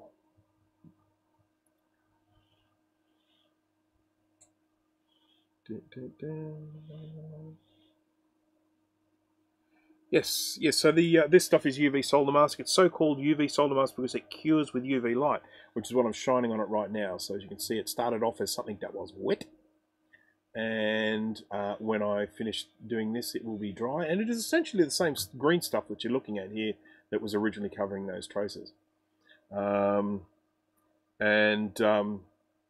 Yeah, it's the thing is that copper, obviously, which is on the traces, copper oxidizes, copper, sort of corrodes if it's just left to the elements. So if you just get sort of copper, it will basically corrode. So that's why they coat it with the green UV mask. It makes it airtight and seals the copper up, makes it last longer. So when the copper gets exposed, I've got one of two things that I can do. I can either put UV mask on it, which is what I'm doing at the moment, or I can put solder on it, was what I did before. So if I'm dealing with really large areas, I'm probably, or in the instance of this one here, where I was worried that some of these traces were perhaps getting a little bit thin from the damage, I put a little layer of solder onto them to sort of firm them up a little bit, and then UV solder mask for some of these smaller nicks. And I also use UV solder mask to hold things in place. Sometimes when I'm doing repairs, I have to put new wires in place, and I put UV mask on the top. It just gives it that little bit of extra strength. And if we have a look at this now, you can see that this is basically dry now. The only way you're going to remove that now is by scraping it off.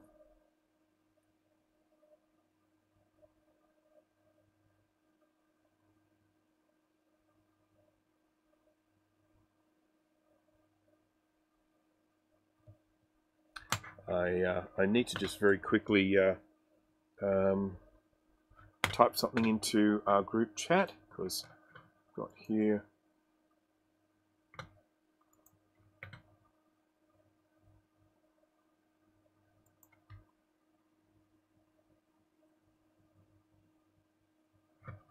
Right, okay. Now I just received a text from Jay.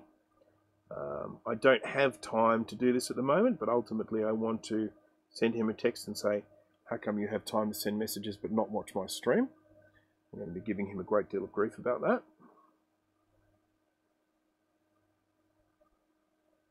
I always watch his streams.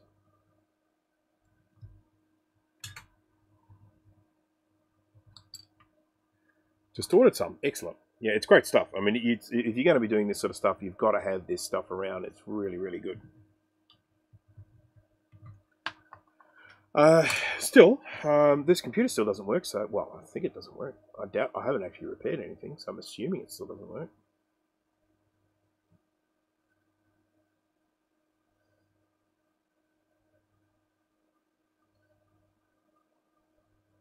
Yes, if you don't have UV laser, you can put it in the sun for a while. That's exactly right.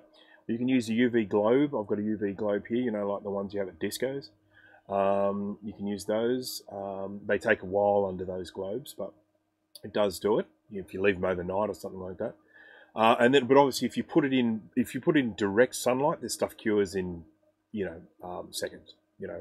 Put it out there for like a minute. That's all you need. All right. So I'm going to put this socket back on because I've cleaned up what I needed to clean up. I haven't really found a smoking gun yet. I guess is the main thing.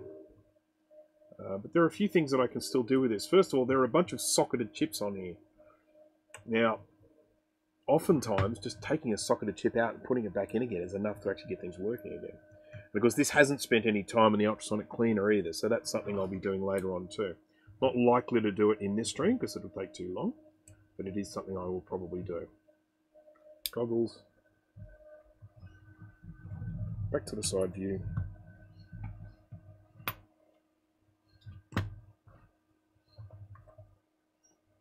Gotta make the little pins go in the little holes.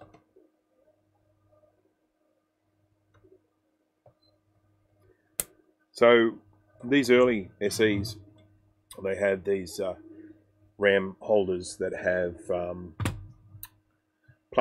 little plastic things that hold the SIM in place. And then later on, Apple brought out ones with little metal things that hold them in, and it makes such a difference. These plastic ones just snap all the time. Yay! That was a bit stubborn. Right, so now I've got to solder a whole bunch of things. Oh, hello. We haven't seen you in a while, have we? Excuse me while I just introduce you, anyone who has not met this little friend before. Come on. There we go. There we go. This is Bernadette. So for anyone who has not caught Bernadette on the live streams before, this is my chicken that just comes, well, one of my chickens that comes in and says hello. The reason why only this one comes and says hello is because she is small enough to get through the fence that we have that separates the chickens from the rest of the world. And the other chickens aren't. They can't get through it. They can't get through it or over it. This little one can get through it and over it because she's so small. She's fully grown, but she just, whatever, we found her, so I've got no idea what her lineage is. She's an Isa Brown of some description, but she's very small. So, say hello to Bernadette, and Bernadette, say hello. You want to say hello?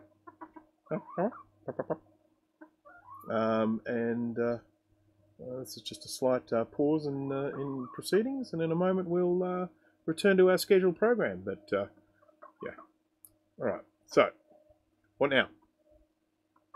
Onto the microscope. You going up? Yeah. There we go. Oh, he's going to walk behind the TV now. I mean the screen. Please don't do that, because this monitor has a tendency to just black out sometimes, and I don't like it when that happens midstream. So, all right. So, assuming that all the AV still works, I will continue with this, and we'll start soldering this socket back on. I'm going to do one pin on that side, and oh, you can't see it. One pin on this side, and then what I'll do is I'll push it from underneath while I melt that solder to make sure it's sitting flush on the board. And that's enough to just hold it in place. That's there. That's flush. Let's try that side again. Flush. Yeah. There we go. Alright. So that should be enough to just hold it in a position for me to solder the rest.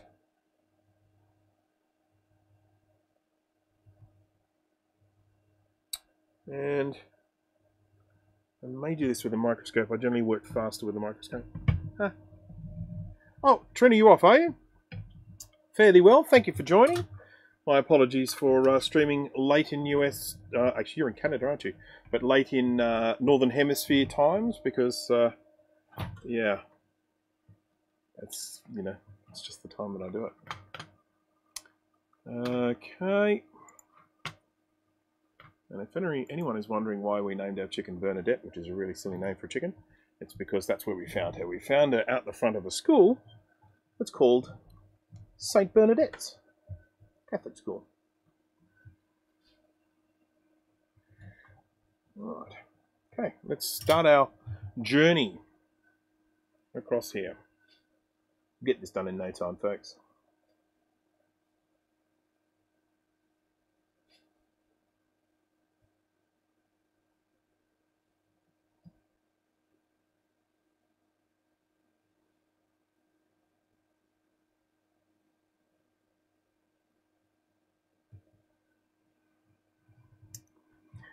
How often do you change the tip on your iron? When it breaks. That's the last time I changed it. It snapped. I was soldering something and it snapped at kind of this point here. Just snapped there. If you're talking about changing it as in because it gets old, generally if the tip is not holding solder very well, or if it's really worn down from the shape that it's supposed to be. This one's getting quite worn because it gets used a lot. I mean, I swap tips quite a lot, for doing different tasks. See, this one here is what I like to use for the majority of my soldering. But every now and again, if I'm working in a very confined space on a board, I might change to a slightly different tip. I've got a thinner version of this one. This is a bevel. Really like working with bevel tips. But I have this size bevel, I have a gigantic bevel, and then I have a tiny weeny bevel. This is the middle-sized one. It's the one I use most of the time. I do sometimes use a, what do you call it? what are those pointy ones called? Convex? No, hang on. A conical. I do sometimes use a bent conical tip that looks like this. It's also worth pointing out that I use my soldering iron a lot, so these tips tend not to, have a chance to oxidize that much. One tip is that if you are only a casual solderer and you are not planning to use the soldering iron for a little while, leave some solder on the tip for storage. It will protect it.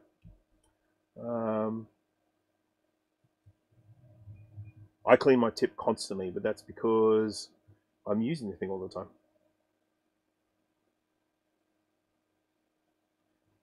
These are T12 tips. There's information in the description about the T12 tips. So these are tips made by Hakko, but there are other companies that make soldering irons that work with these T12 tips, and I love T12 tips. They're very easy to swap over even when the machine's hot.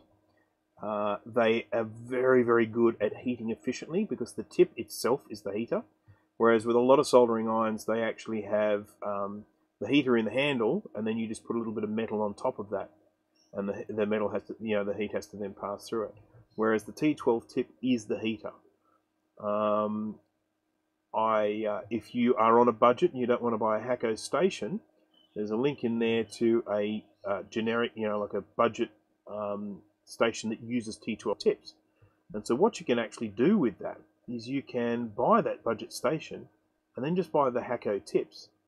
And you're almost getting as good as a Hakko when you do that, because you've got the Hakko quality tips, but you've got a different machine driving them. So, Jay, hello. Nobody tell me nothing these days. I put a link in the chat, sir. I put a link in the chat. I saw you posting it. I thought, if you've got time to post, why aren't you watching the stream, man? But there was a link in the chat, so I'm sorry you didn't see it. As you can see, I've got little captions on the page here now that show you what I'm actually doing today. Well, I should. Are they still there? Yeah, working on faulty SE logic board. So I've got a Macintosh SE logic board here, not an SE30. And Jay, you probably don't know much about these, but these aren't one of the ones that gets affected by capacitor leakage. However, I have found a few ugly-looking traces on this one, which is the main concern that I have. But nothing so far looks broken. Because I may still end up recapping it. You never know. Capacitors do fail. So the few things that we want to try with this before we fire it up again, I did clean up a few ugly traces, but they didn't appear to be broken. See, we've got ones like this. You can see ugliness going on there. They don't look too crash hot, but they don't look broken either. So I'm not thinking that they are the cause. But one of the things that can happen with these old SEs is just reseating the ROMs can sometimes do it. So we're going to try that. I took off there were some ugly traces underneath the RAM slot, so I took that off. Yeah. Again, not broken, but still needed to be cleaned up. So, yeah. Okay. I used the machine today to get this thing off, and it worked beautifully with my new handle. Just going to have a look under here to make sure that we don't have any ugly traces under the serial number. It looks pretty good under there. It looks fine. So this is the only thing that really concerns me at the moment. I've got clearly some bad traces here, and they're going underneath this expansion slot. Anyone who's ever been curious about this expansion slot here, there are cards around for them, but they're very, very rare these days. And no, this expander is not the same as the SE30. It's smaller. So SE30 expansion cards will not work in this. But SE30 expansion cards often do work in the 2SI. So there are, it's my understanding, some graphics cards and some network cards available, or were available for the SE. But tell you what, they just never seem to come up for sale anymore. And if they do, they're like $1 gazillion. NK Morpheus, hello. I don't think I've said hello to you today. Used Lido and created 2 partitions that worked fine until I realised the version of System 7.1 was in German. So I then reformatted and installed the English version. Yes, well, unless you're German.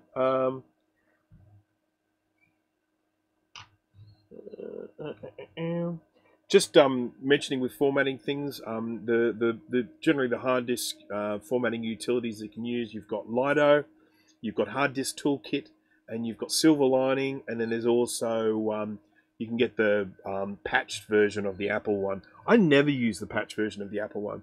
I pretty much use Hard Disk Toolkit and nothing else.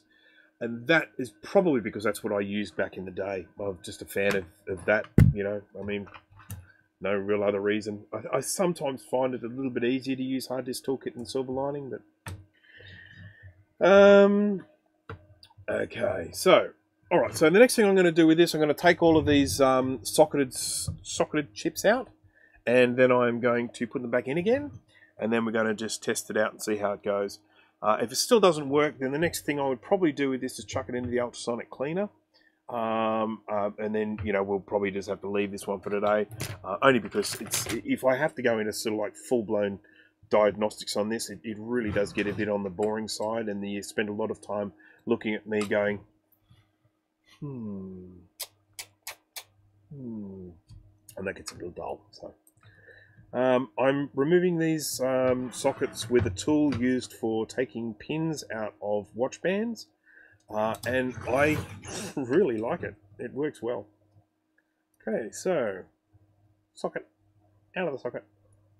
Let's look under it, shall we? For any bad traces. No, that looks pretty good. Back in.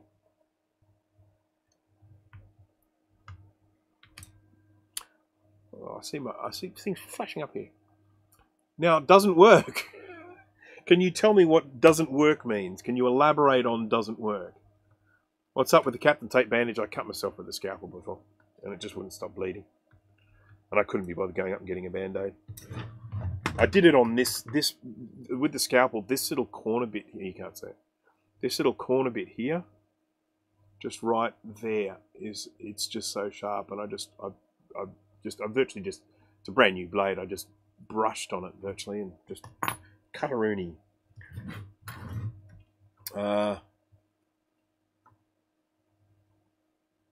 He was bleeding like a stuck Grudy. It's terrible. We can't talk about Grudy without him being here. Other than complaining that he's not here. I did actually watch his stream the other day, but I didn't actually jump in and say hello.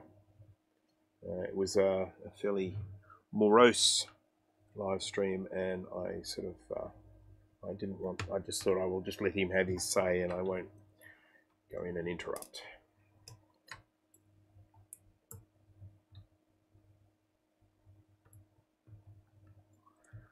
Okay.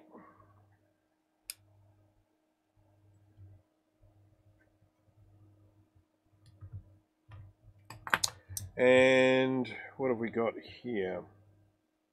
So that's 3. That's what have we got there? That was ROM high, ROM low, and IWM, which stands for Integrated Wozniak Machine, which did things like control the floppy drive and stuff like that. Now, I need to get this thing out. This is a PLCC chip, and the way you remove these is more carefully, but I've actually got a specific tool for it here. And this has 2 little things that go down the side here, like that, and then you squeeze it together, and then you give it a yank upwards, like that, and out she comes, and you don't damage any of the pins. I'm just having a look at this, make sure it all looks nice. Looks nice. Pin 1 is indicated by a little blip in the middle of one side. The way these work is pin 1 is there, and then you count around in a clockwise direction. 1, 2, 3, 4, 5, 6, 7, around there. And then the sockets have a little arrow on them to show where pin 1 goes, so when you put them back in, you know how they're supposed to go. Alright, so this is another one of these I haven't done anything streams. So, but let's see if it works anyway. Oh, thank you, Jay, for that. Is it an FDHD? No, it is not. This one, this board could well be from one. what we're testing it in, well, I'm going to be testing it in a actually, I don't know that it is. I'm going to be testing it in an old 800K one, so which is what I have. That's the case that I have. I might just get some solder onto this while I'm at it. I exposed the copper, as I said before. That has to be covered with some solder or some UV solder mask. Microscope. Added some flux to it. Sorry, my soldering iron went cold. There we go. He's on again. Is that in focus? It's a bit out for me. I better twiddle me knobs. There we go. It's better. Let's get some wick.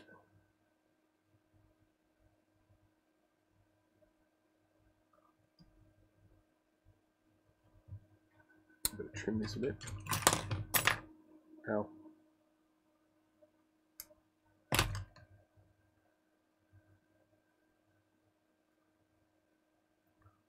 Now, what's actually this?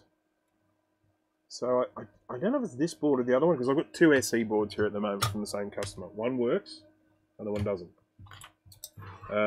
So, as I say, this is the, I haven't done anything to try it anyway. It does need to be cleaned. We'll do that if this doesn't work. Let's go now, jump across to the side angle here, and put that, balance that precariously over there. Oh. Grab this, put it over here. Zoom out a little bit so that we can see the screen. You can see if any pretty patterns end up on this like they did before.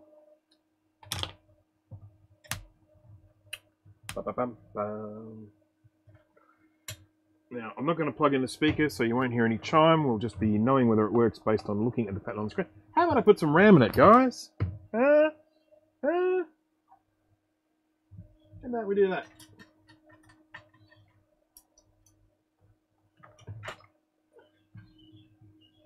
Right, so that is... I assume that's a 1. Yeah, that's a 1. That's 100 nanosecond. This one is 80.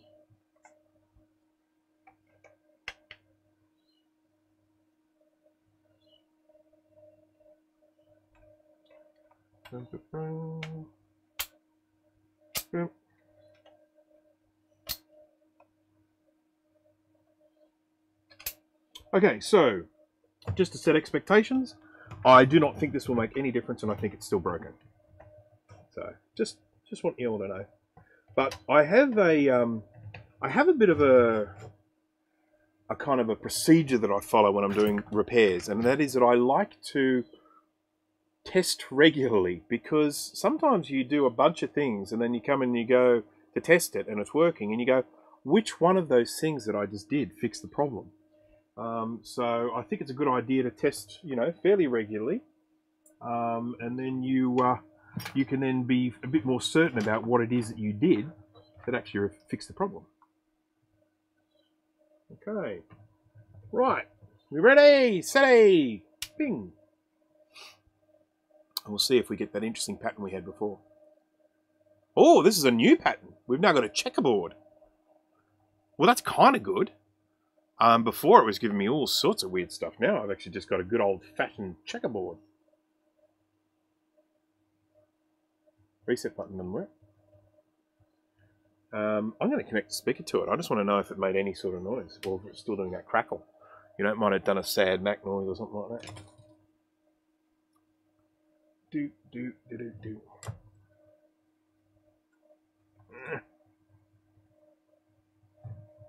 Get on there. Oh, wrong way around. Get on there. This speaker is in really bad nick, but hopefully it'll still make some noise. Silencio. See that? How cool is that? Woo! Okay, so. Well, at least we can play chess. Okay, so next thing, into the ultrasonic cleaner, which I will not do right now because it makes so much noise. And I can't think. So, I do have something else I want to do with this live stream. Where are we up to? I've been going for over 2 hours, so it doesn't matter if I actually stop anytime soon because I've been going for 2 hours.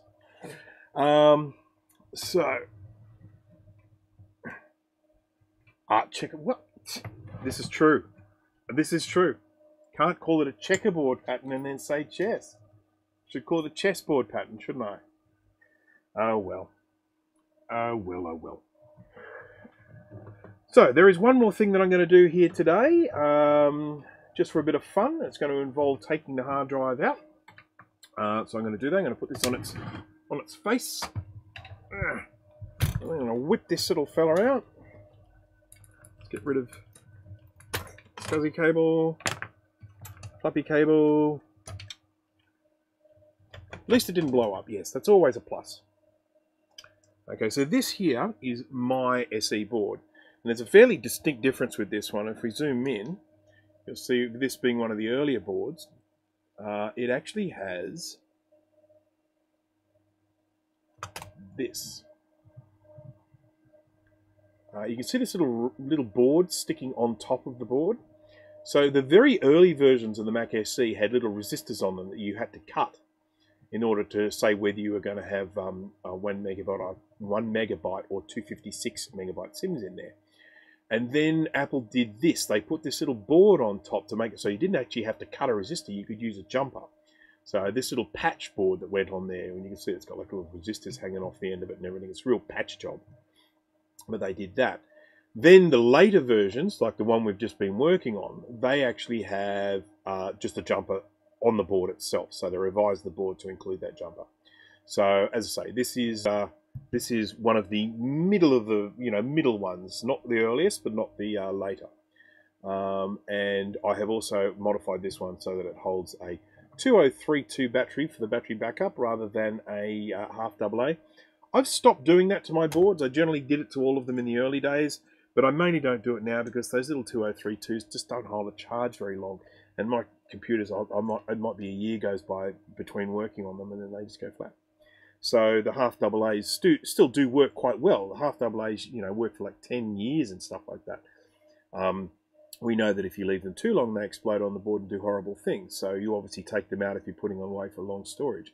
But if you're just using them intermediately like I do, then I think the half AA's actually work quite well. And they're not too expensive if you buy them on eBay. Geez, I'm talking fast today. When you had the board flipped over earlier, I noticed a large matte patch towards the rear ports. Yes, I saw that as well. It's I think someone's had a go at cleaning it. Something got some gunk on it or something like that. I did have a look around that area. There doesn't seem to be any trace issues, but it does. Someone has smeared something on it at some stage, so it has some sort of greasy something on there. So I think that's obviously another good reason to give it a clean in the old Ultrasonic. So yeah, here's my SE logic board. Yay! Just putting this aside. I'm running out of places to put logic boards. I'm going to. Oh wow, these screws are undone. Wonder why. Never done it properly in the first place, maybe. So I'm going to undo the screws here that hold in the drive. What would you call it? Assembly? Shall we call it an assembly? So there are. Just spin this around here. 2 screws here. 2 screws here. And then that allows us to take the drive out. For anyone here who hasn't used an SE and isn't sure about that, this is it. It's pretty straightforward. The main challenge with these is when you want to take this out, taking it out without wrecking your CRT, accidentally hitting the back of it and knocking the little bit of glass off and making the vacuum run away. Now, what I would pretty much say to anyone who's doing this at home is take this off. This is this little bracket.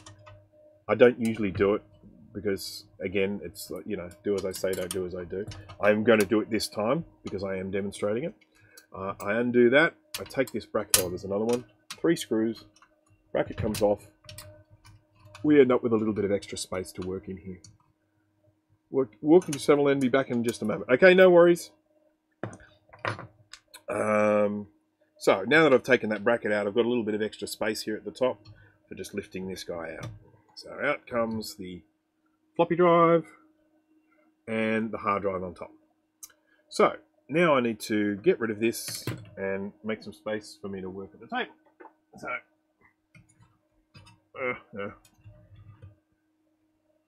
there we go. Let's not drop it. I mean, it would make a good live stream, but yeah, I don't want to drop it.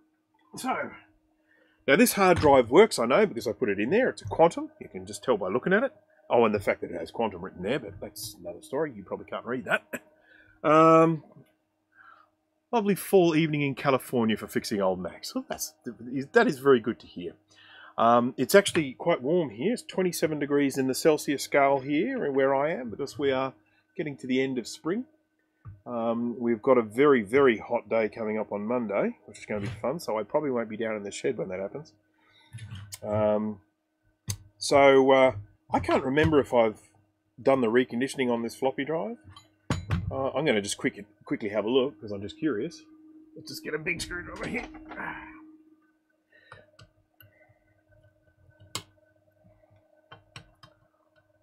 256K, you said 256 meg. Oopsie.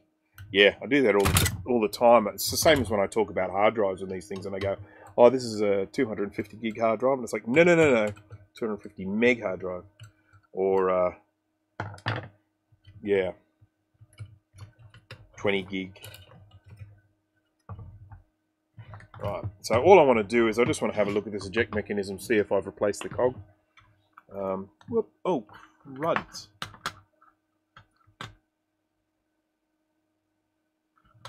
Whoopsie. Alright. That's not the screwdriver I want. These are not the droids you're looking for. Move along. There it is.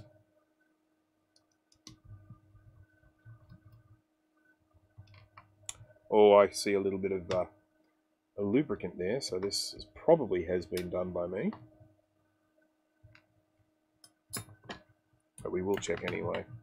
These are things that I should record. I record all this sort of stuff when I'm working on customers' boards, but I do have a tendency to forget to do this stuff sometimes when I'm working on my own things. Any reason why these early SEs can't use 16 megabytes RAM? Yes, and that is that they never built them to actually do that, to take that. You can put the 16 meg in there. They will either not work. Oh yeah, this has got a new cog in it. They will either not work, or they will just only recognise 4. You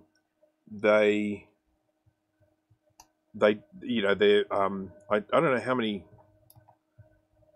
many bits the memory they can, you know, what's built into the ROMs and that. You know how obviously the old SE30s, they weren't 32-bit clean, so they could read up to 8, but if you wanted to go over 8, you had to, you know, either change the ROMs or use a little tool called Mode 32. But yeah, the old Mac Plus, the old SE, the Classic, all of these have just got a 4 megabyte cap built into the ROMs. They won't address any more than that. So, and even with the Classic 2, that's got a 10 megabyte cap on it. What else? The Color Classic, that one's got, is it a 10? Yeah, 10 megabyte cap on it.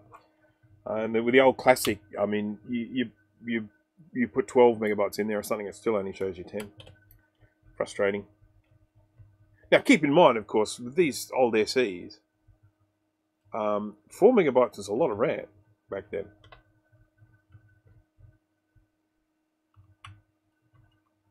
So, yeah.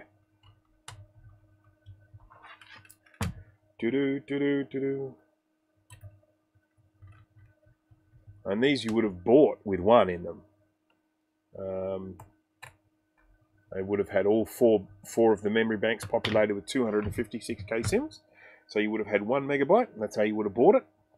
And then people could get adventurous and expand it up to 4. Here we've got little the little jumpers that tell us what SCSI ID this is. I am actually working on a video for SCSI as well, so that's something that's going to be coming up in the future, where I basically go in and explain the whole situation with SCSI and how it works. But these little jumpers here are how you set the SCSI ID. They're usually identified by A0, A1 and A2. And this one, yeah, there we are, A0, A1 and A2. So that's these last three little, what do you call these things? I want to say jumpers, but I can't think of it. And then you put these little shunts on to set your SCSI ID. I'm working on a video that'll go through all of that if you're interested. If you're not interested, don't watch it.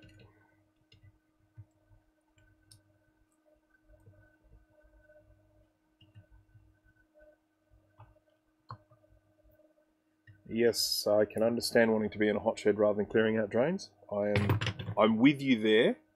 So yeah. Macintosh TV 8 megabytes. Yeah, I know that was a bit of an insult, wasn't it? That was Apple taking a steaming dump on us.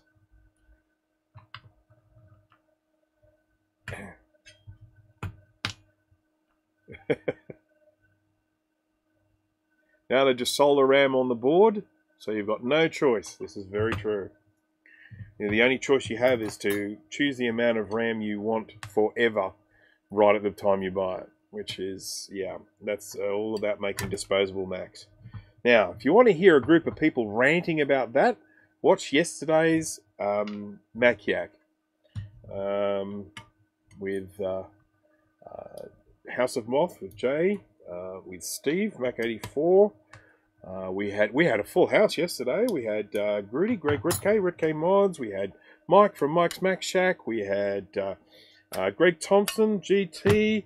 We had, oh, who am I forgetting? Dana. Dana Does Stuff was there. We had a special guest. We had Madeline McAndrews was on there. And have I missed anyone? If I have, my apologies. I feel like I got everyone, but I'm not sure. Yeah, we basically talked about how Apple's new Macs are, yeah, not very open in terms of upgrades and stuff like that. Very frustrating. The 68K processor supports up to 16 megabytes, maybe flashing the ROM to include the code. The Classic ROM will expand the SC to 10 megabytes. Also, it's the Classic 2 ROM, and the Classic 2 was a 68030, not the 68,000. So now, of course, yeah. I mean, I'm sure there is some clever cookie out there that could go in and read the ROMs and alter them to maybe read more than 4 megabytes. But I'll be honest, when I'm dealing with a 68K chip, a 68000,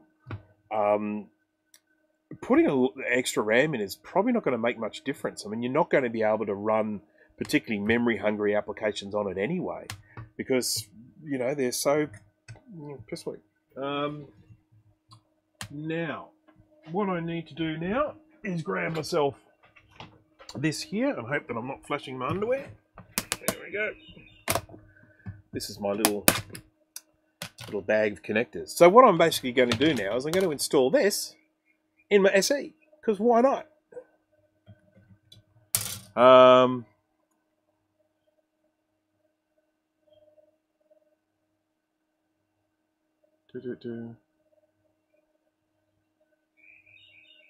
Right, just checking here. Oh yes, I should actually mention my apologies, Steve. I totally didn't mention there that you did a whole video on the whole situation. Which way around did this go? This was upside down, wasn't it?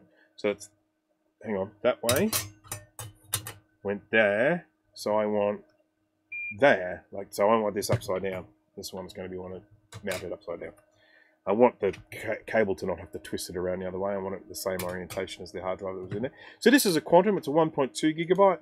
Any of the hard drives that I have, if it's not written on the device, I always stick a label on there so I know the capacity of them, because there's nothing worse than not knowing. Same with RAM sims. So I'm going to mount this here. Unfortunately, because of where these holes are positioned, I can probably only mount it with 2 mounting screws. That should be enough. These things are very light. because these aren't quite in the right position. Consarn it. They're in the right position for the bottom screws, but they're not in the right position for the side screws. And there's nothing for me to screw it into for the underside. There's no holes. No holes. So, I'm going to get some of these little guys. 1, 2, 3, 4. Oh, I think I need to buy more of these. Last time I bought these, they took like about 3 months to arrive, so I better order them now, hadn't I? And then we need a few of these little screws. Here we are, a whole bunch of them.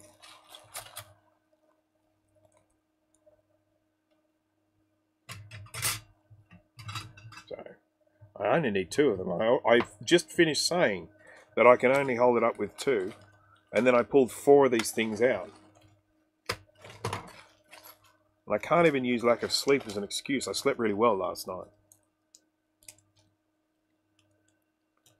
Repair by overheating iMac 2010 27-inch. Magnetized glass pane is probably preferable to thin Macs with their taped on glass. Couldn't agree with you more. Congratulations on doing the work, Nate. And yes, I agree with you totally. Removing those ones that are magnetized is just a delight. It's just so easy. And then you just undo the screws and away it comes. Opening things up, being able to open things up. I'm a huge fan. It's one of the reasons why I like the Unibody Macs. I mean, opening those up and getting the board out is so easy. So this is going to be, there. Like that. Maybe? Yeah, like that. So I'm going to put that screw through there.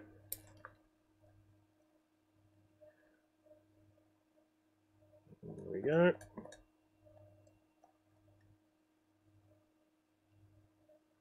I will tighten that up once it's actually in situ.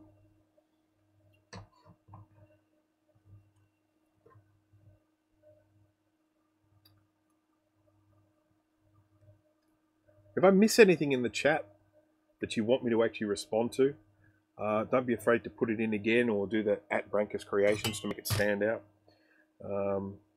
Because, you know, I do miss things.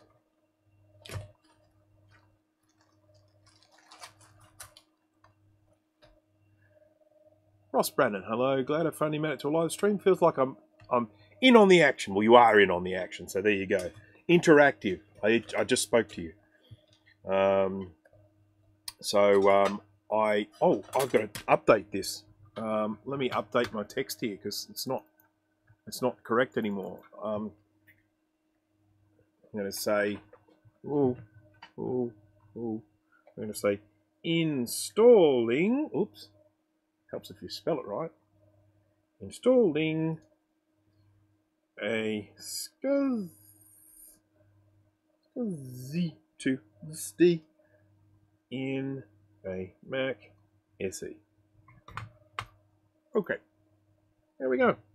And when I'm typing there, when I did the 2, it changed camera angles, so I really should use different keys for the quick keys, shouldn't I? Alright, let's get this in place.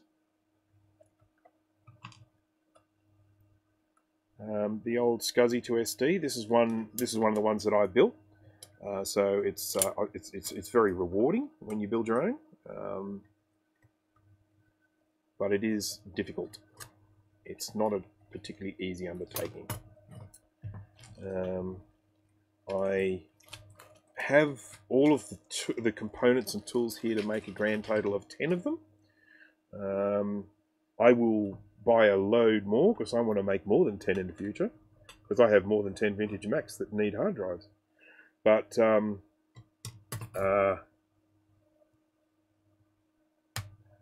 I didn't want to buy any more than 10 because I didn't know if I was going to be able to get them to work. Pi 400 seems like a great gift for any young child to get them interested in computer science. Couldn't agree more.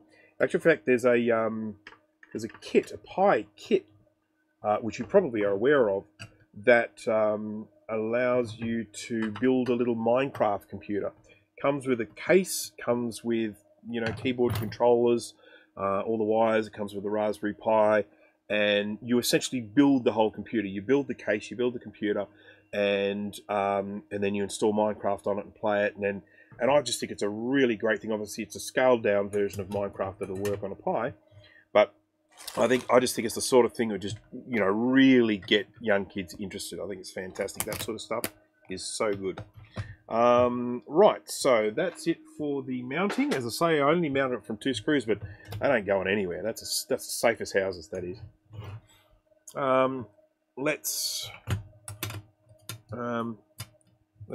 screw these 2 screws in. Hold this top bracket onto the bottom bracket.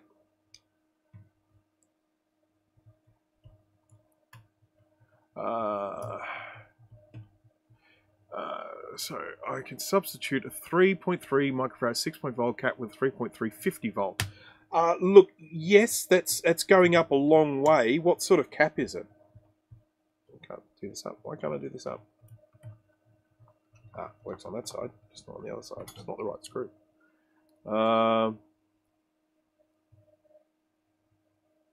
Arduino clones. Joe Green, hello. It's going well. I hope it's going well with you too.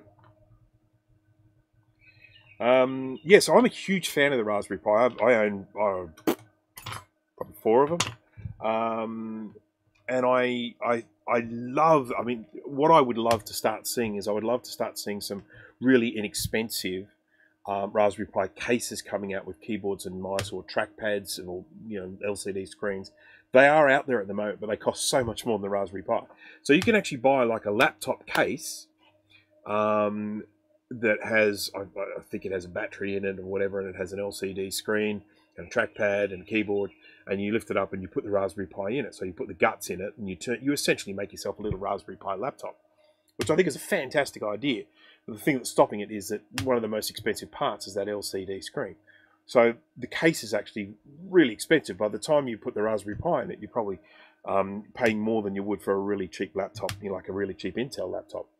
But I just adore the Raspberry Pi, and, you know, for a lot of people, you could use a Raspberry Pi for most things that people do.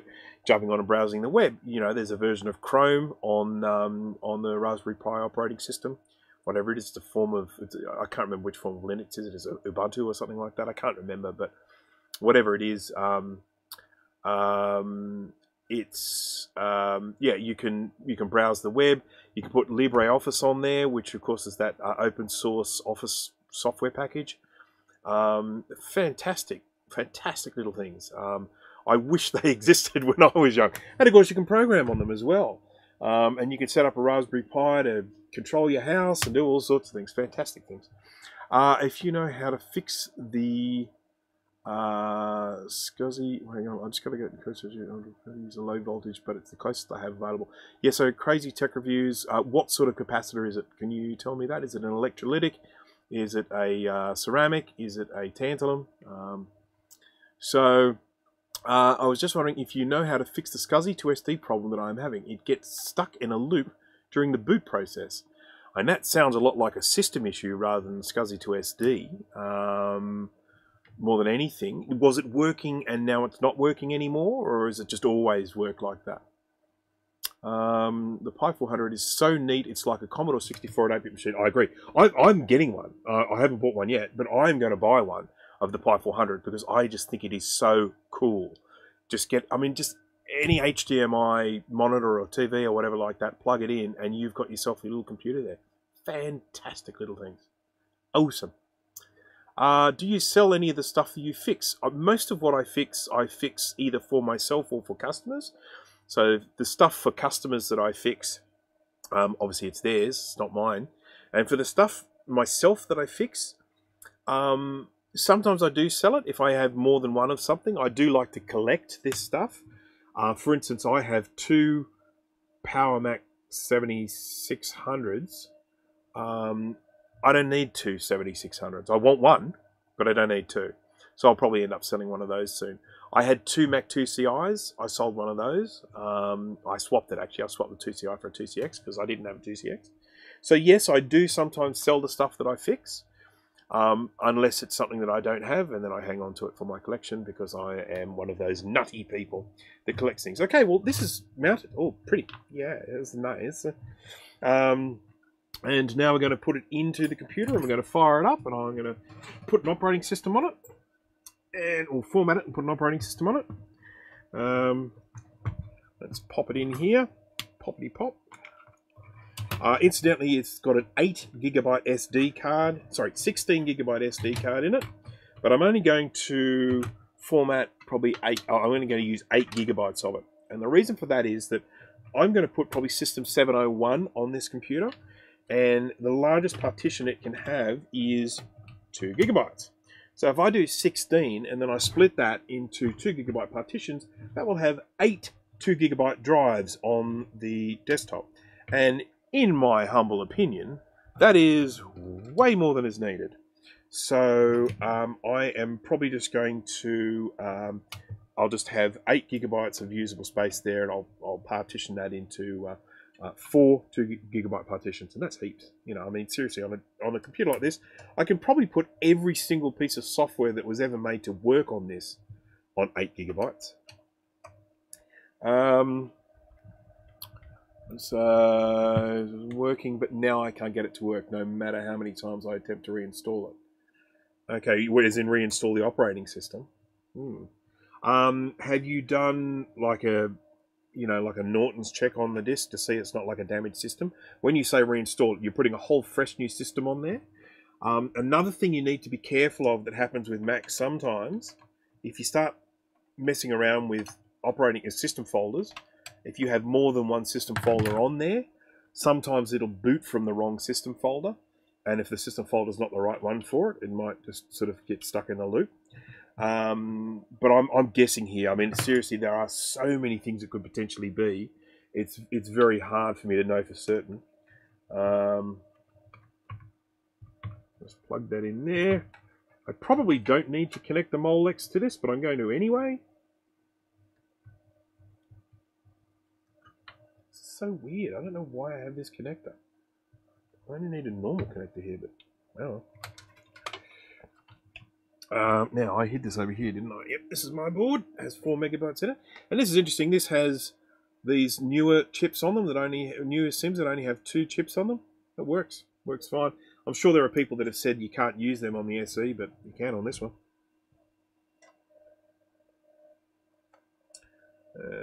I can't remember if this is one of the ones you connect before or after. SE30 you connected before. I think the SE you connected after. So slide this in here, like this, see that? Ouch. Going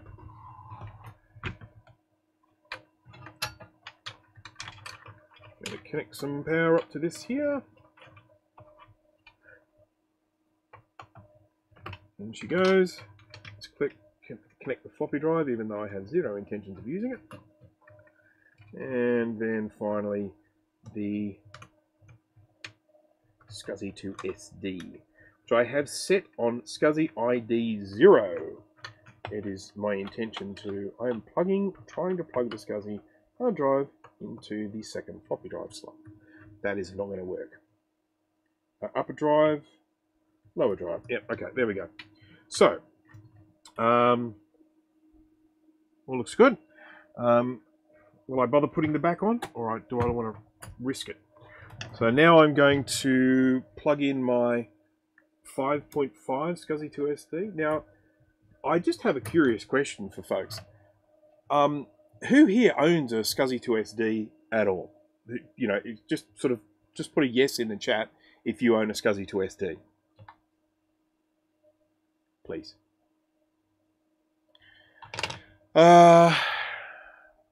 Yes, okay, I did it from the other drive and now I get stuck. You know, I mean, my suggestion, NK Morpheus, would be the first thing to do is, you know, if you boot from an external hard drive or something like that, check the drive to make sure that there aren't extra system folders in there somewhere.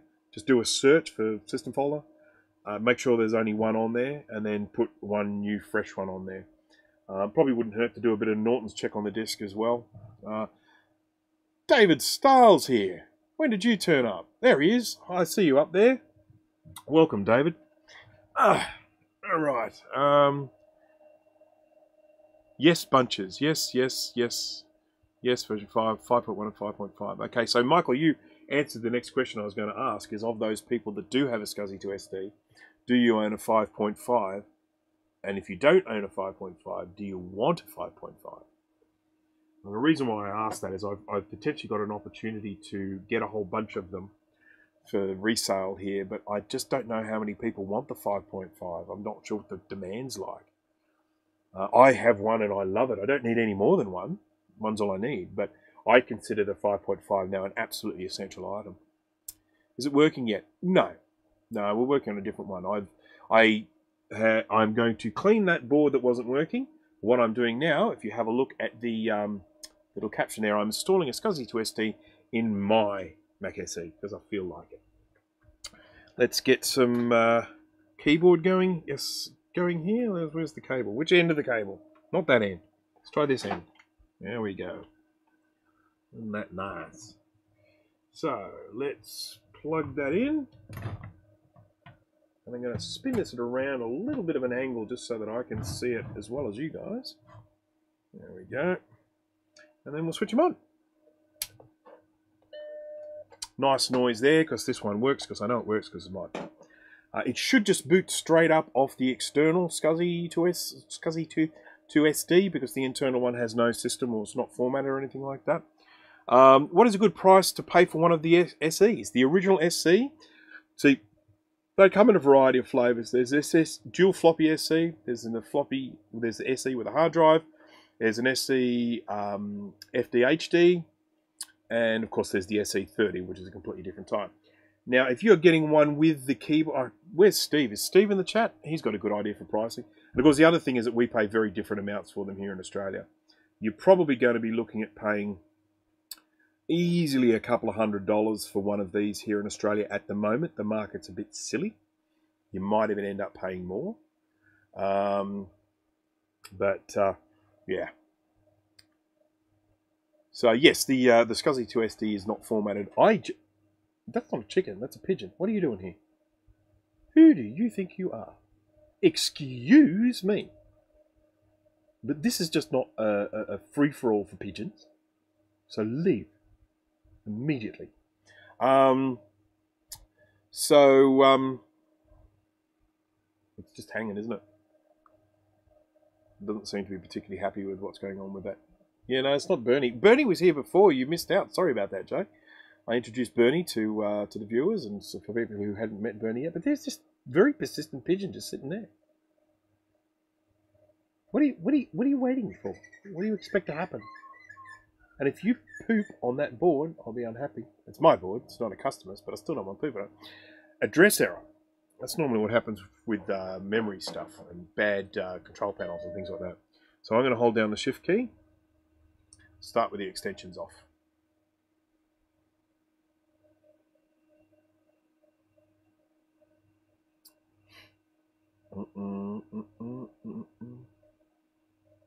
It doesn't say extensions off, does it?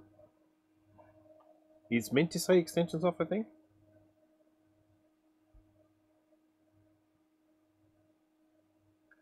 It's pretty bleak, isn't it?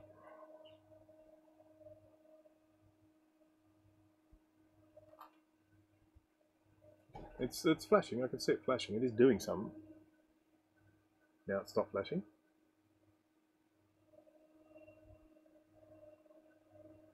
Is this keyboard stuff? I mean, the mouse works. And the mouse is coming out of the keyboard.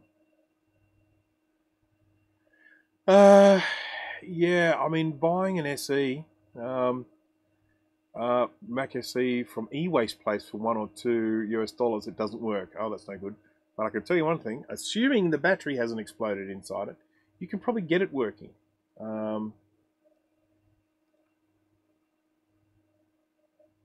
What do you reckon's going on with this, eh? Is it broken now? Probably. But what I may end up doing, I've got a old-fashioned, okay, the light's just on. It's doing something. I'm just concerned that when I held down the shift key, it didn't say extensions off.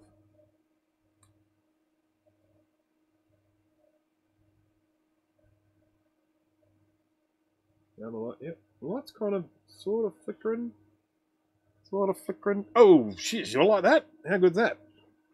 I did that just for you guys.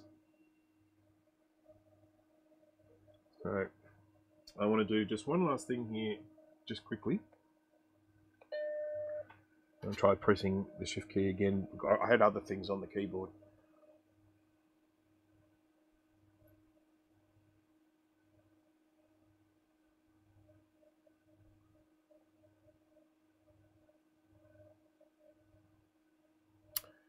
And we know all these things work because we had them plugged in before using that other hard drive. We did boot from this, didn't we? No, okay, it's not showing extensions off. So last time we booted off that 20 meg. Just want to try something. I've got another hard drive, so I am just going to pop up to the house. I'll be right back. So my apologies, people, but this I know exactly where this is, what I need to get, so I'll be right back, and I will go back to back.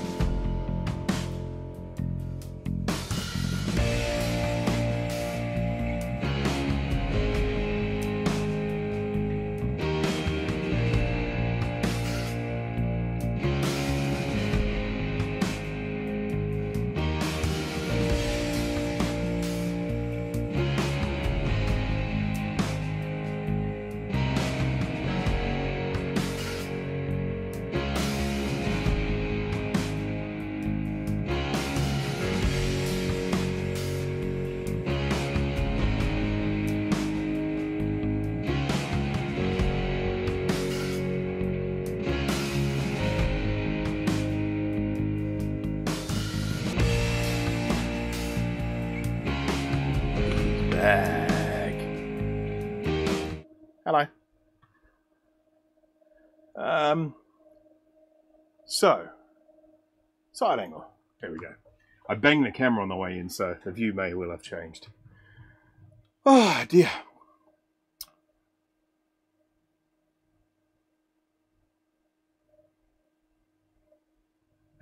Do you have to designate if your video is for kids or not? There are two, you essentially have a choice. Is it made for kids or not? And if it's made for kids, you can't even have a live chat. You know, sort of, but having said that, what I'm doing, I'm basically saying is not made for kids. Now, having said that, I don't swear in it. Usually I did today. Whoopsie. I don't swear in it, you know. I probably do a bit of slightly dangerous stuff with AC voltage, which is not ideal. But, you know, I don't really make stuff that, you know, I mean, like I've got a nephew, and he's watched some of my live streams before. I don't want to say sort of really offensive stuff when he's watching. But it's not made for kids. And that's generally what you have to do with most of these. Because if you are saying it is made for kids, they're quite strict with that sort of stuff. You know, they're expecting the content to be very, you know, stuff like the Wiggles and things like that. Bruce doesn't swear ever. I every now and again do little private live streams for my fellow Mac Yackers. I don't. I'll be working on something that you know, I don't think is going to work or something like that. And I don't think it'll make a particularly interesting live stream. And yeah, I have been known to cuss a little during those, just from time to time.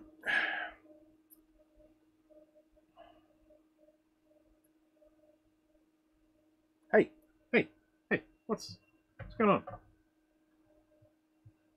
Hey, hey, hey, hey!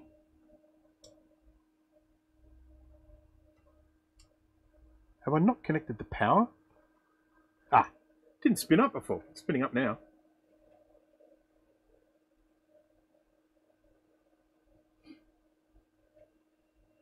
So we're doing old traditional method here. We've got a an old spinner hard drive.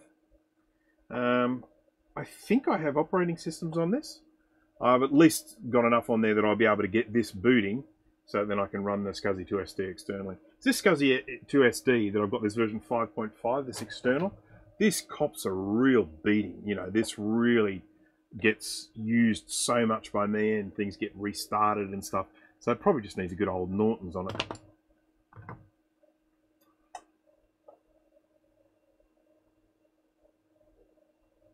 Yes, Google has changed its policies. This is the whole thing about is the video made for kids. That's something that was added relatively recently. And this is system 7.1 on this hard drive as well, I'm pretty sure. I can hear it clicking. I'm holding it on my leg at the moment. You don't have a stash of boot floppies nearby. I've got a 605. I have to go back up to the house for that though. But I'm feeling moderately optimistic. I've got the floppy emu. I hadn't thought about that. It's got system 6 or something on it. Oh, you so and so. I wonder if this actually has a problem. This SE. I mean, it used to work. We certainly saw it boot from that 20 megabyte. It's like it doesn't like systems. What was it? I'm sure this is 7.1. All right. Now, if you people will indulge me, I am going to go back up to the house. As long as you don't mind waiting just a couple of minutes, I am going to do two things.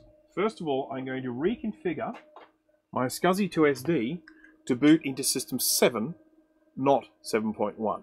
I think I'll have more success with that. I will also bring down some floppies with systems on them, and we can use that as a last resort. So, we will be offended if you don't go to the house. Okay, I'm pleased to hear that. All right, I will be back soon. This really won't take me long. So just sit tight.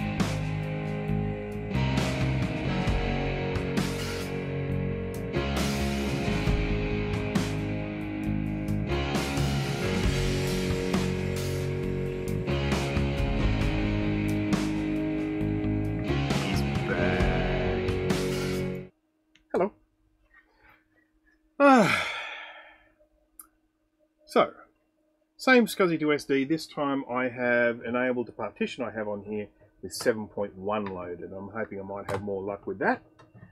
Now, assuming I don't have more luck with that, I then brought down my old System 6.04 in the handwriting there, 6.04, and we have the tour disc is gone unfortunately, but I have the printing tools disc, I have the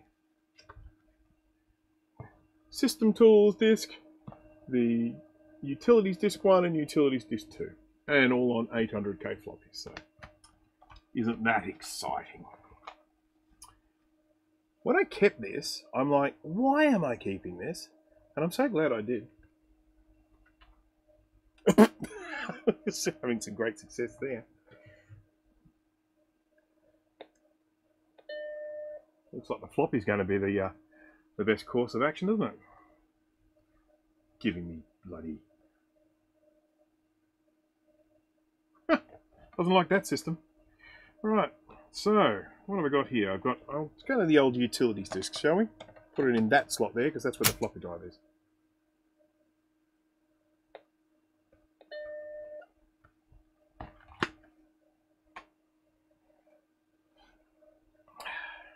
Hope the floppy drive works.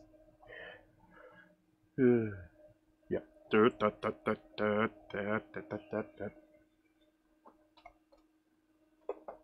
What?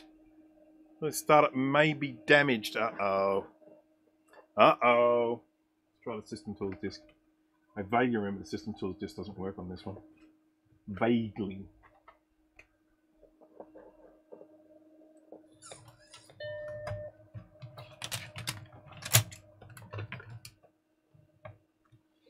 If this doesn't work, I'm giving up because this is just driving me bananas.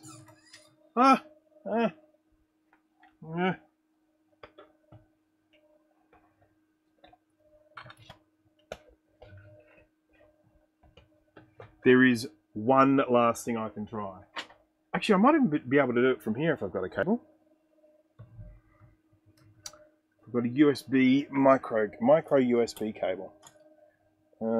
I do have one. It's just a question of where it is. What's that? That's a webcam. I had it for recharging a keyboard. Maybe I left it with the keyboard. Nope, that would be way too logical. Is it falling down here? Oh, that looks like a micro SD. What are you connected to? Where do you go?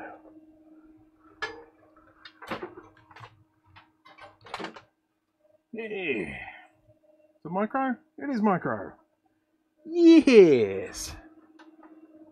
So, last resort. Fire up the SCSI to the thing. Applications. SCSI2SD. SCSI2SD utility. I know you can't see this.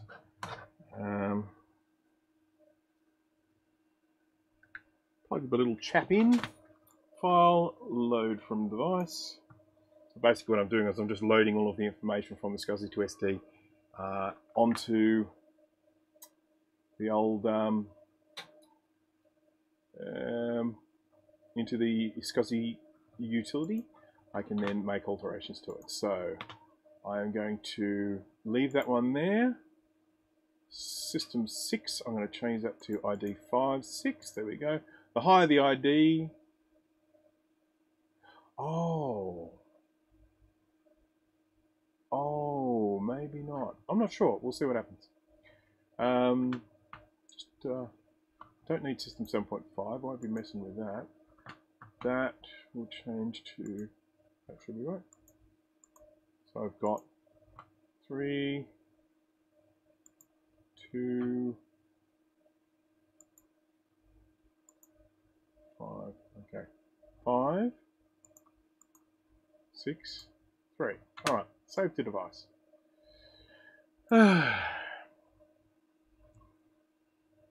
So I've got the 608 on this, and the main thing I want access to is I want access to the System 7.1 partition because that's where all the utilities are. So if I can just get the thing to boot, as long as I can access the 7.1 partition, I've got everything there. So, now it's enough of you, you disrespectful SE.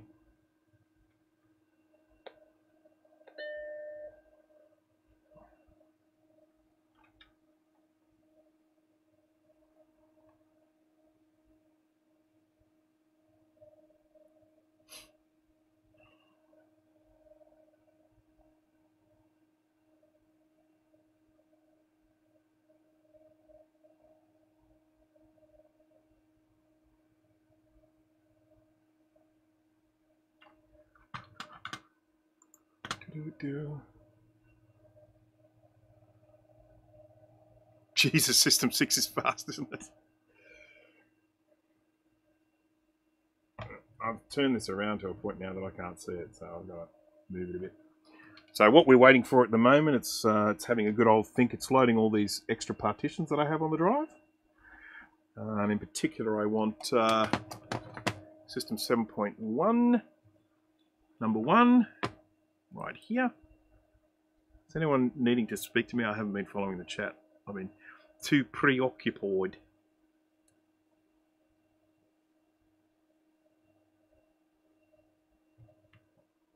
Uh-oh. Uh-oh. Oh, no, there it is. What are we looking for? Hard disk toolkit. I hope this works under 6. It may not.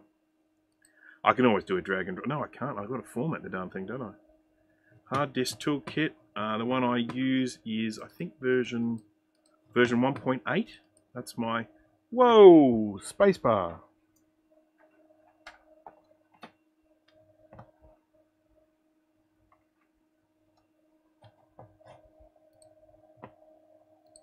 Oops. Okay, wait, let me fix it. So I've got a keyboard on a keyboard, so... There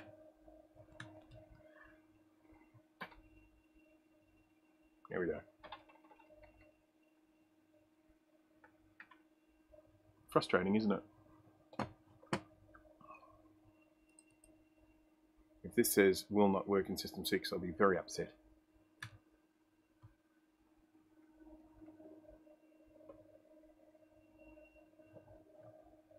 Appears to be doing. You can see the little hard drive flickering away here. Flicker, flicker. Such a little flicker. Yes. Yes. Oh, no multi-finder.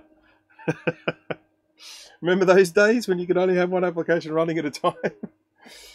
Oh, far out, eh? I'm actually going to be doing a little piece on System 6 in one of the up-and-coming Mac Yaks. I haven't had a chance to get it all set up yet, but I have an incredible fondness for System 6. So you won't be able to see this, but basically what this says here, at ID 0, there's no volume there, it's not formatted, but it's showing me that it's 8192. So it recognizes the capacity of the configuration I've got here, which is 8 gigabytes. It's showing code source SCSI to SD 4.2. Now, you can, from within SCSI to SD utility, you can actually edit what comes up in this information here. I can make it pretend to be a Seagate drive if I want. But there's just no need for that with this. With Hard Disk Toolkit, if I go to Format, COP. Who called the cops? Someone called the cops. That says COPS, C-O-P.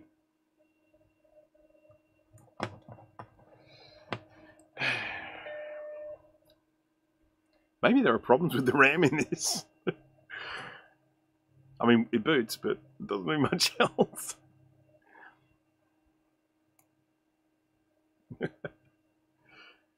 Okay, System 6.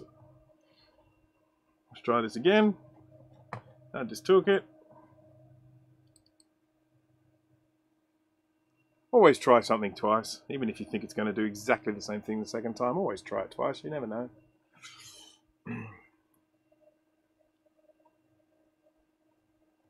I mustn't forget to put this back on. Format. Continue. Continue. Continue. And format. And continue. And it's done. I like to do standard partitioning. What do we have? I think it's just you do. Oh, there's a key stuck down or something. Maybe my problem's are this keyboard. Or not.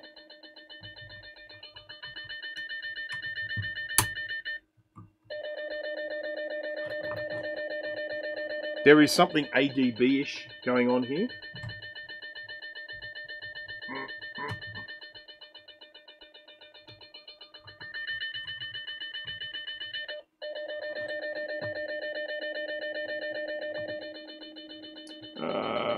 Macintosh, let's do that. Whoa.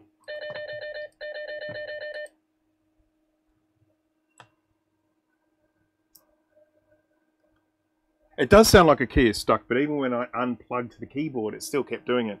So possibly some ADB issues. Make sure data is backed up. Continue. Testing transfer loops. So this is one of the things that I don't like about Hard Disk Toolkit. It's probably a good thing, but it's also kind of a bad thing. And that is that it does this transfer loops thing, where it goes through and it tries writing different sized blocks of data to try and find the optimum way to partition the drive. And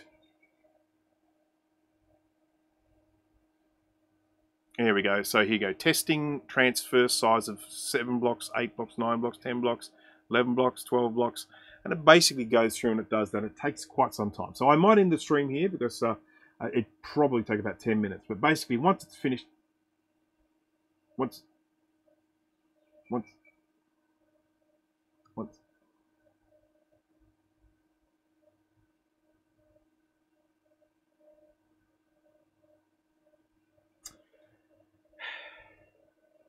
How's everyone doing? Doing good?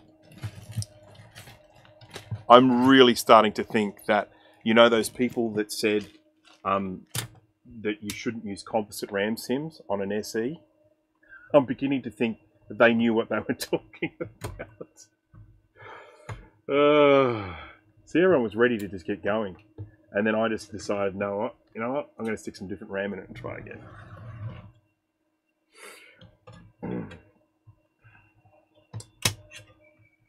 Yeah.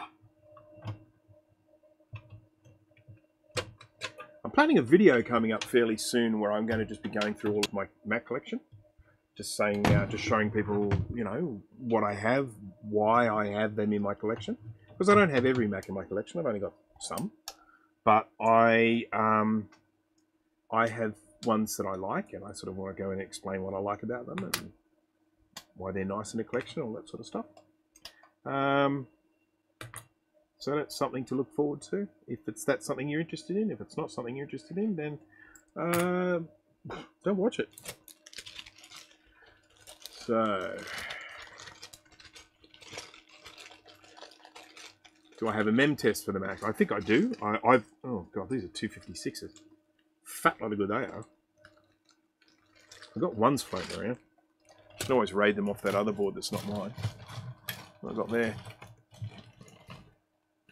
I've got more composite ones here. I'll tell you what I'm going to do. I'm going to take ones off one of these other boards. And just have to remember they're not mine. Michael, just got your notification. Well, don't worry, mate. It's only 3 hours and 15 minutes since I started. Yeah, good old YouTube and its notifications. It's crazy. I am planning to start doing some notifications like on Instagram, but I just, you know, I've mentioned this before in one of my live streams. I need a 15-year-old to explain to me how Instagram works.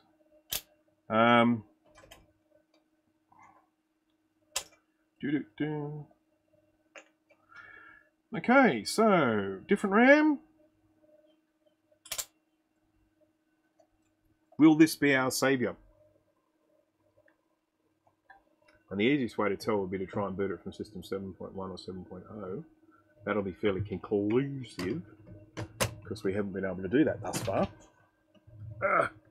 Yeah, I know Steve has offered to teach me how to use Instagram. I should take him up on that.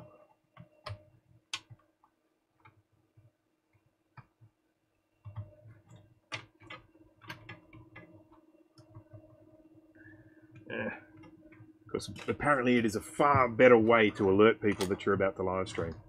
And I believe that.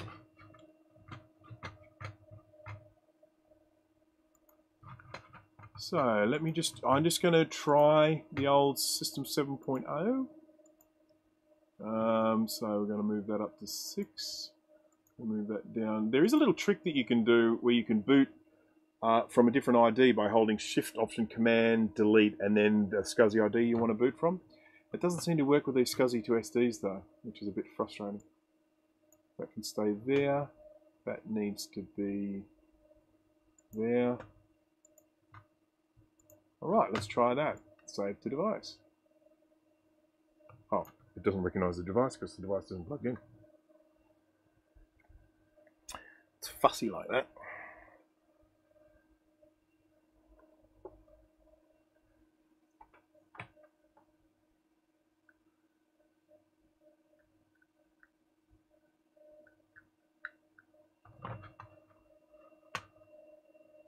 You know what I find really funny is back in the olden days, I used to call, you know, when I was doing tech support and stuff like that, I would say hold down Command O, and people would go, which one's the command key? Which is command? And I would say, oh, it's the Apple.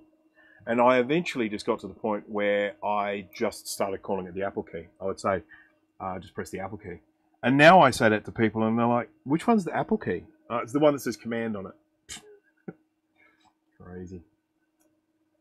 Can't put in links where you can, but they are not clickable. Oh, that sucks. Right. Okay, so we're back on System 7.0 for this one. So it'll be interesting to see whether it works this time, because as I say, that will give us a fairly conclusive answer as to whether changing the RAM sorted out the problem.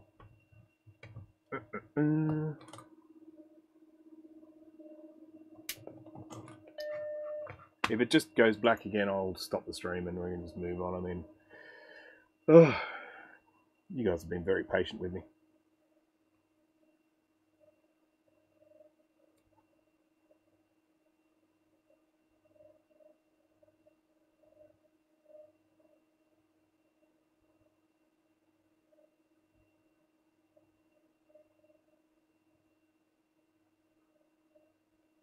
Yeah, straight into black screen. So, yeah, there are a couple of reasons why that could be happening. The only real way I can know for sure would be as if I had another SE right here and could just test it. But I don't have another SE right here to test it with. Well, I do actually. I've got one just there. Got a working board just here. Should we just try it with that one? Shall we? I promise it's the last. Oh yeah, I've got to go soon. I promised to give someone a lift somewhere in about 10 minutes. So this is going to have to be far out. I just didn't realise how little time I have.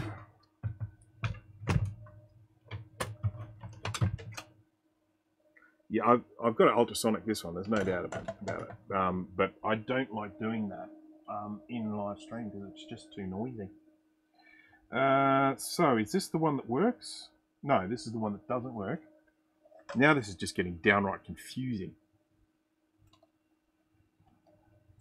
All of these things are going to be ultrasonic because they're old and dirty, and sometimes magically make things work again. But when I run the ultrasonic cleaner during a live stream, it's pretty horrendous.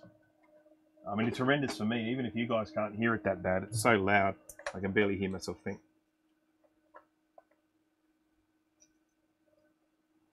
So this is the last resort. We're trying a completely different logic board here. If this works with System 7, then we're all good. I'll just install the system. If this does not work with System 7, then we know there's something wrong with my System 7. And then we can blame it no more. Well, this one is a bit of a dodgy board because it's not holding the RAM in very well. So they're just some of the RAM's just virtually being held in by gravity. Oh crap, there goes the mouse.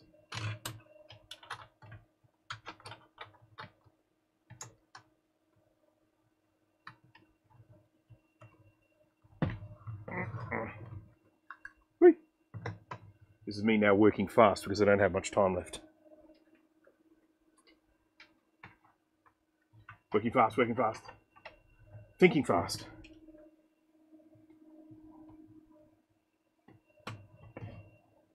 Bing. Once again, we're trying System 7. If this works, we'll continue. If it doesn't work, we'll say goodbye. And I will say thank you to everyone for their wonderful time and all that sort of stuff.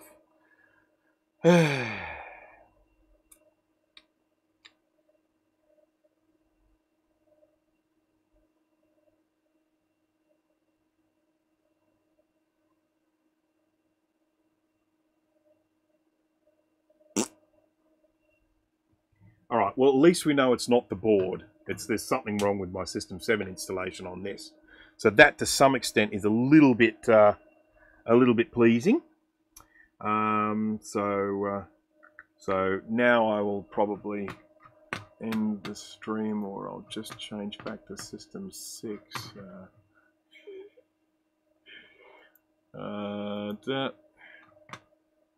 System 6, that's it there, so that's going to be there, and then that one there is going to be there. File, save to device. Steve will be streaming for the next 5 hours after this. Are you gonna, Steve? Are you, Steve? Are you gonna? Don't let me down. I, of course, won't be able to watch it because the first thing I have to do as soon as I finish this stream is go out.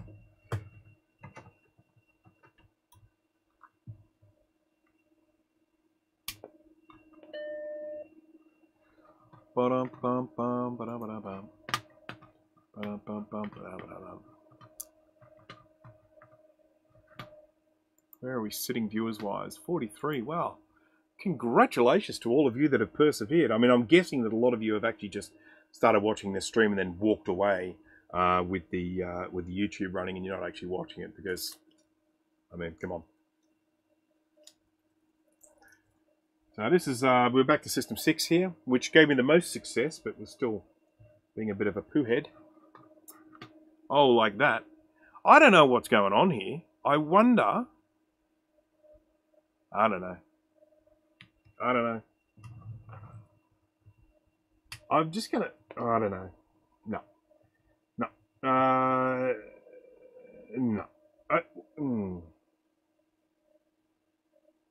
I'm running out of things that it could be. It's a completely different board. So is it something relating to the SCSI 2SD that I've got plugged in? That are having some issues there?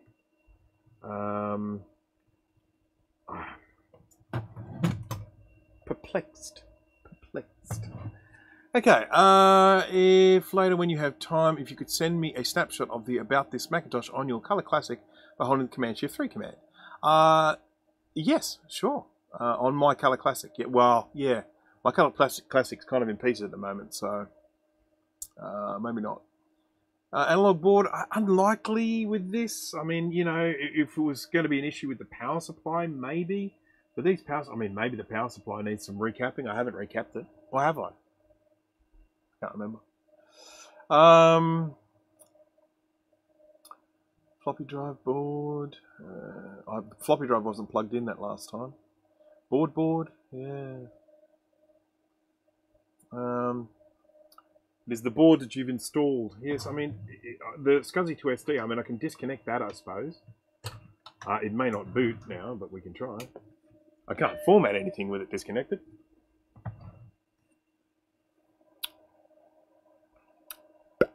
Oh, you know what it might be? Maybe I need to change the settings on the SCSI 2SD inside for the SE.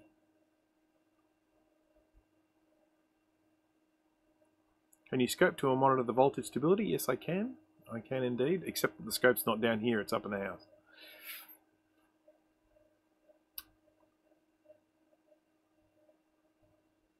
Yeah, no, it's not going to start because it's not terminated. All right, well, I do have to stop the stream because I have run out of time. I do have other responsibilities.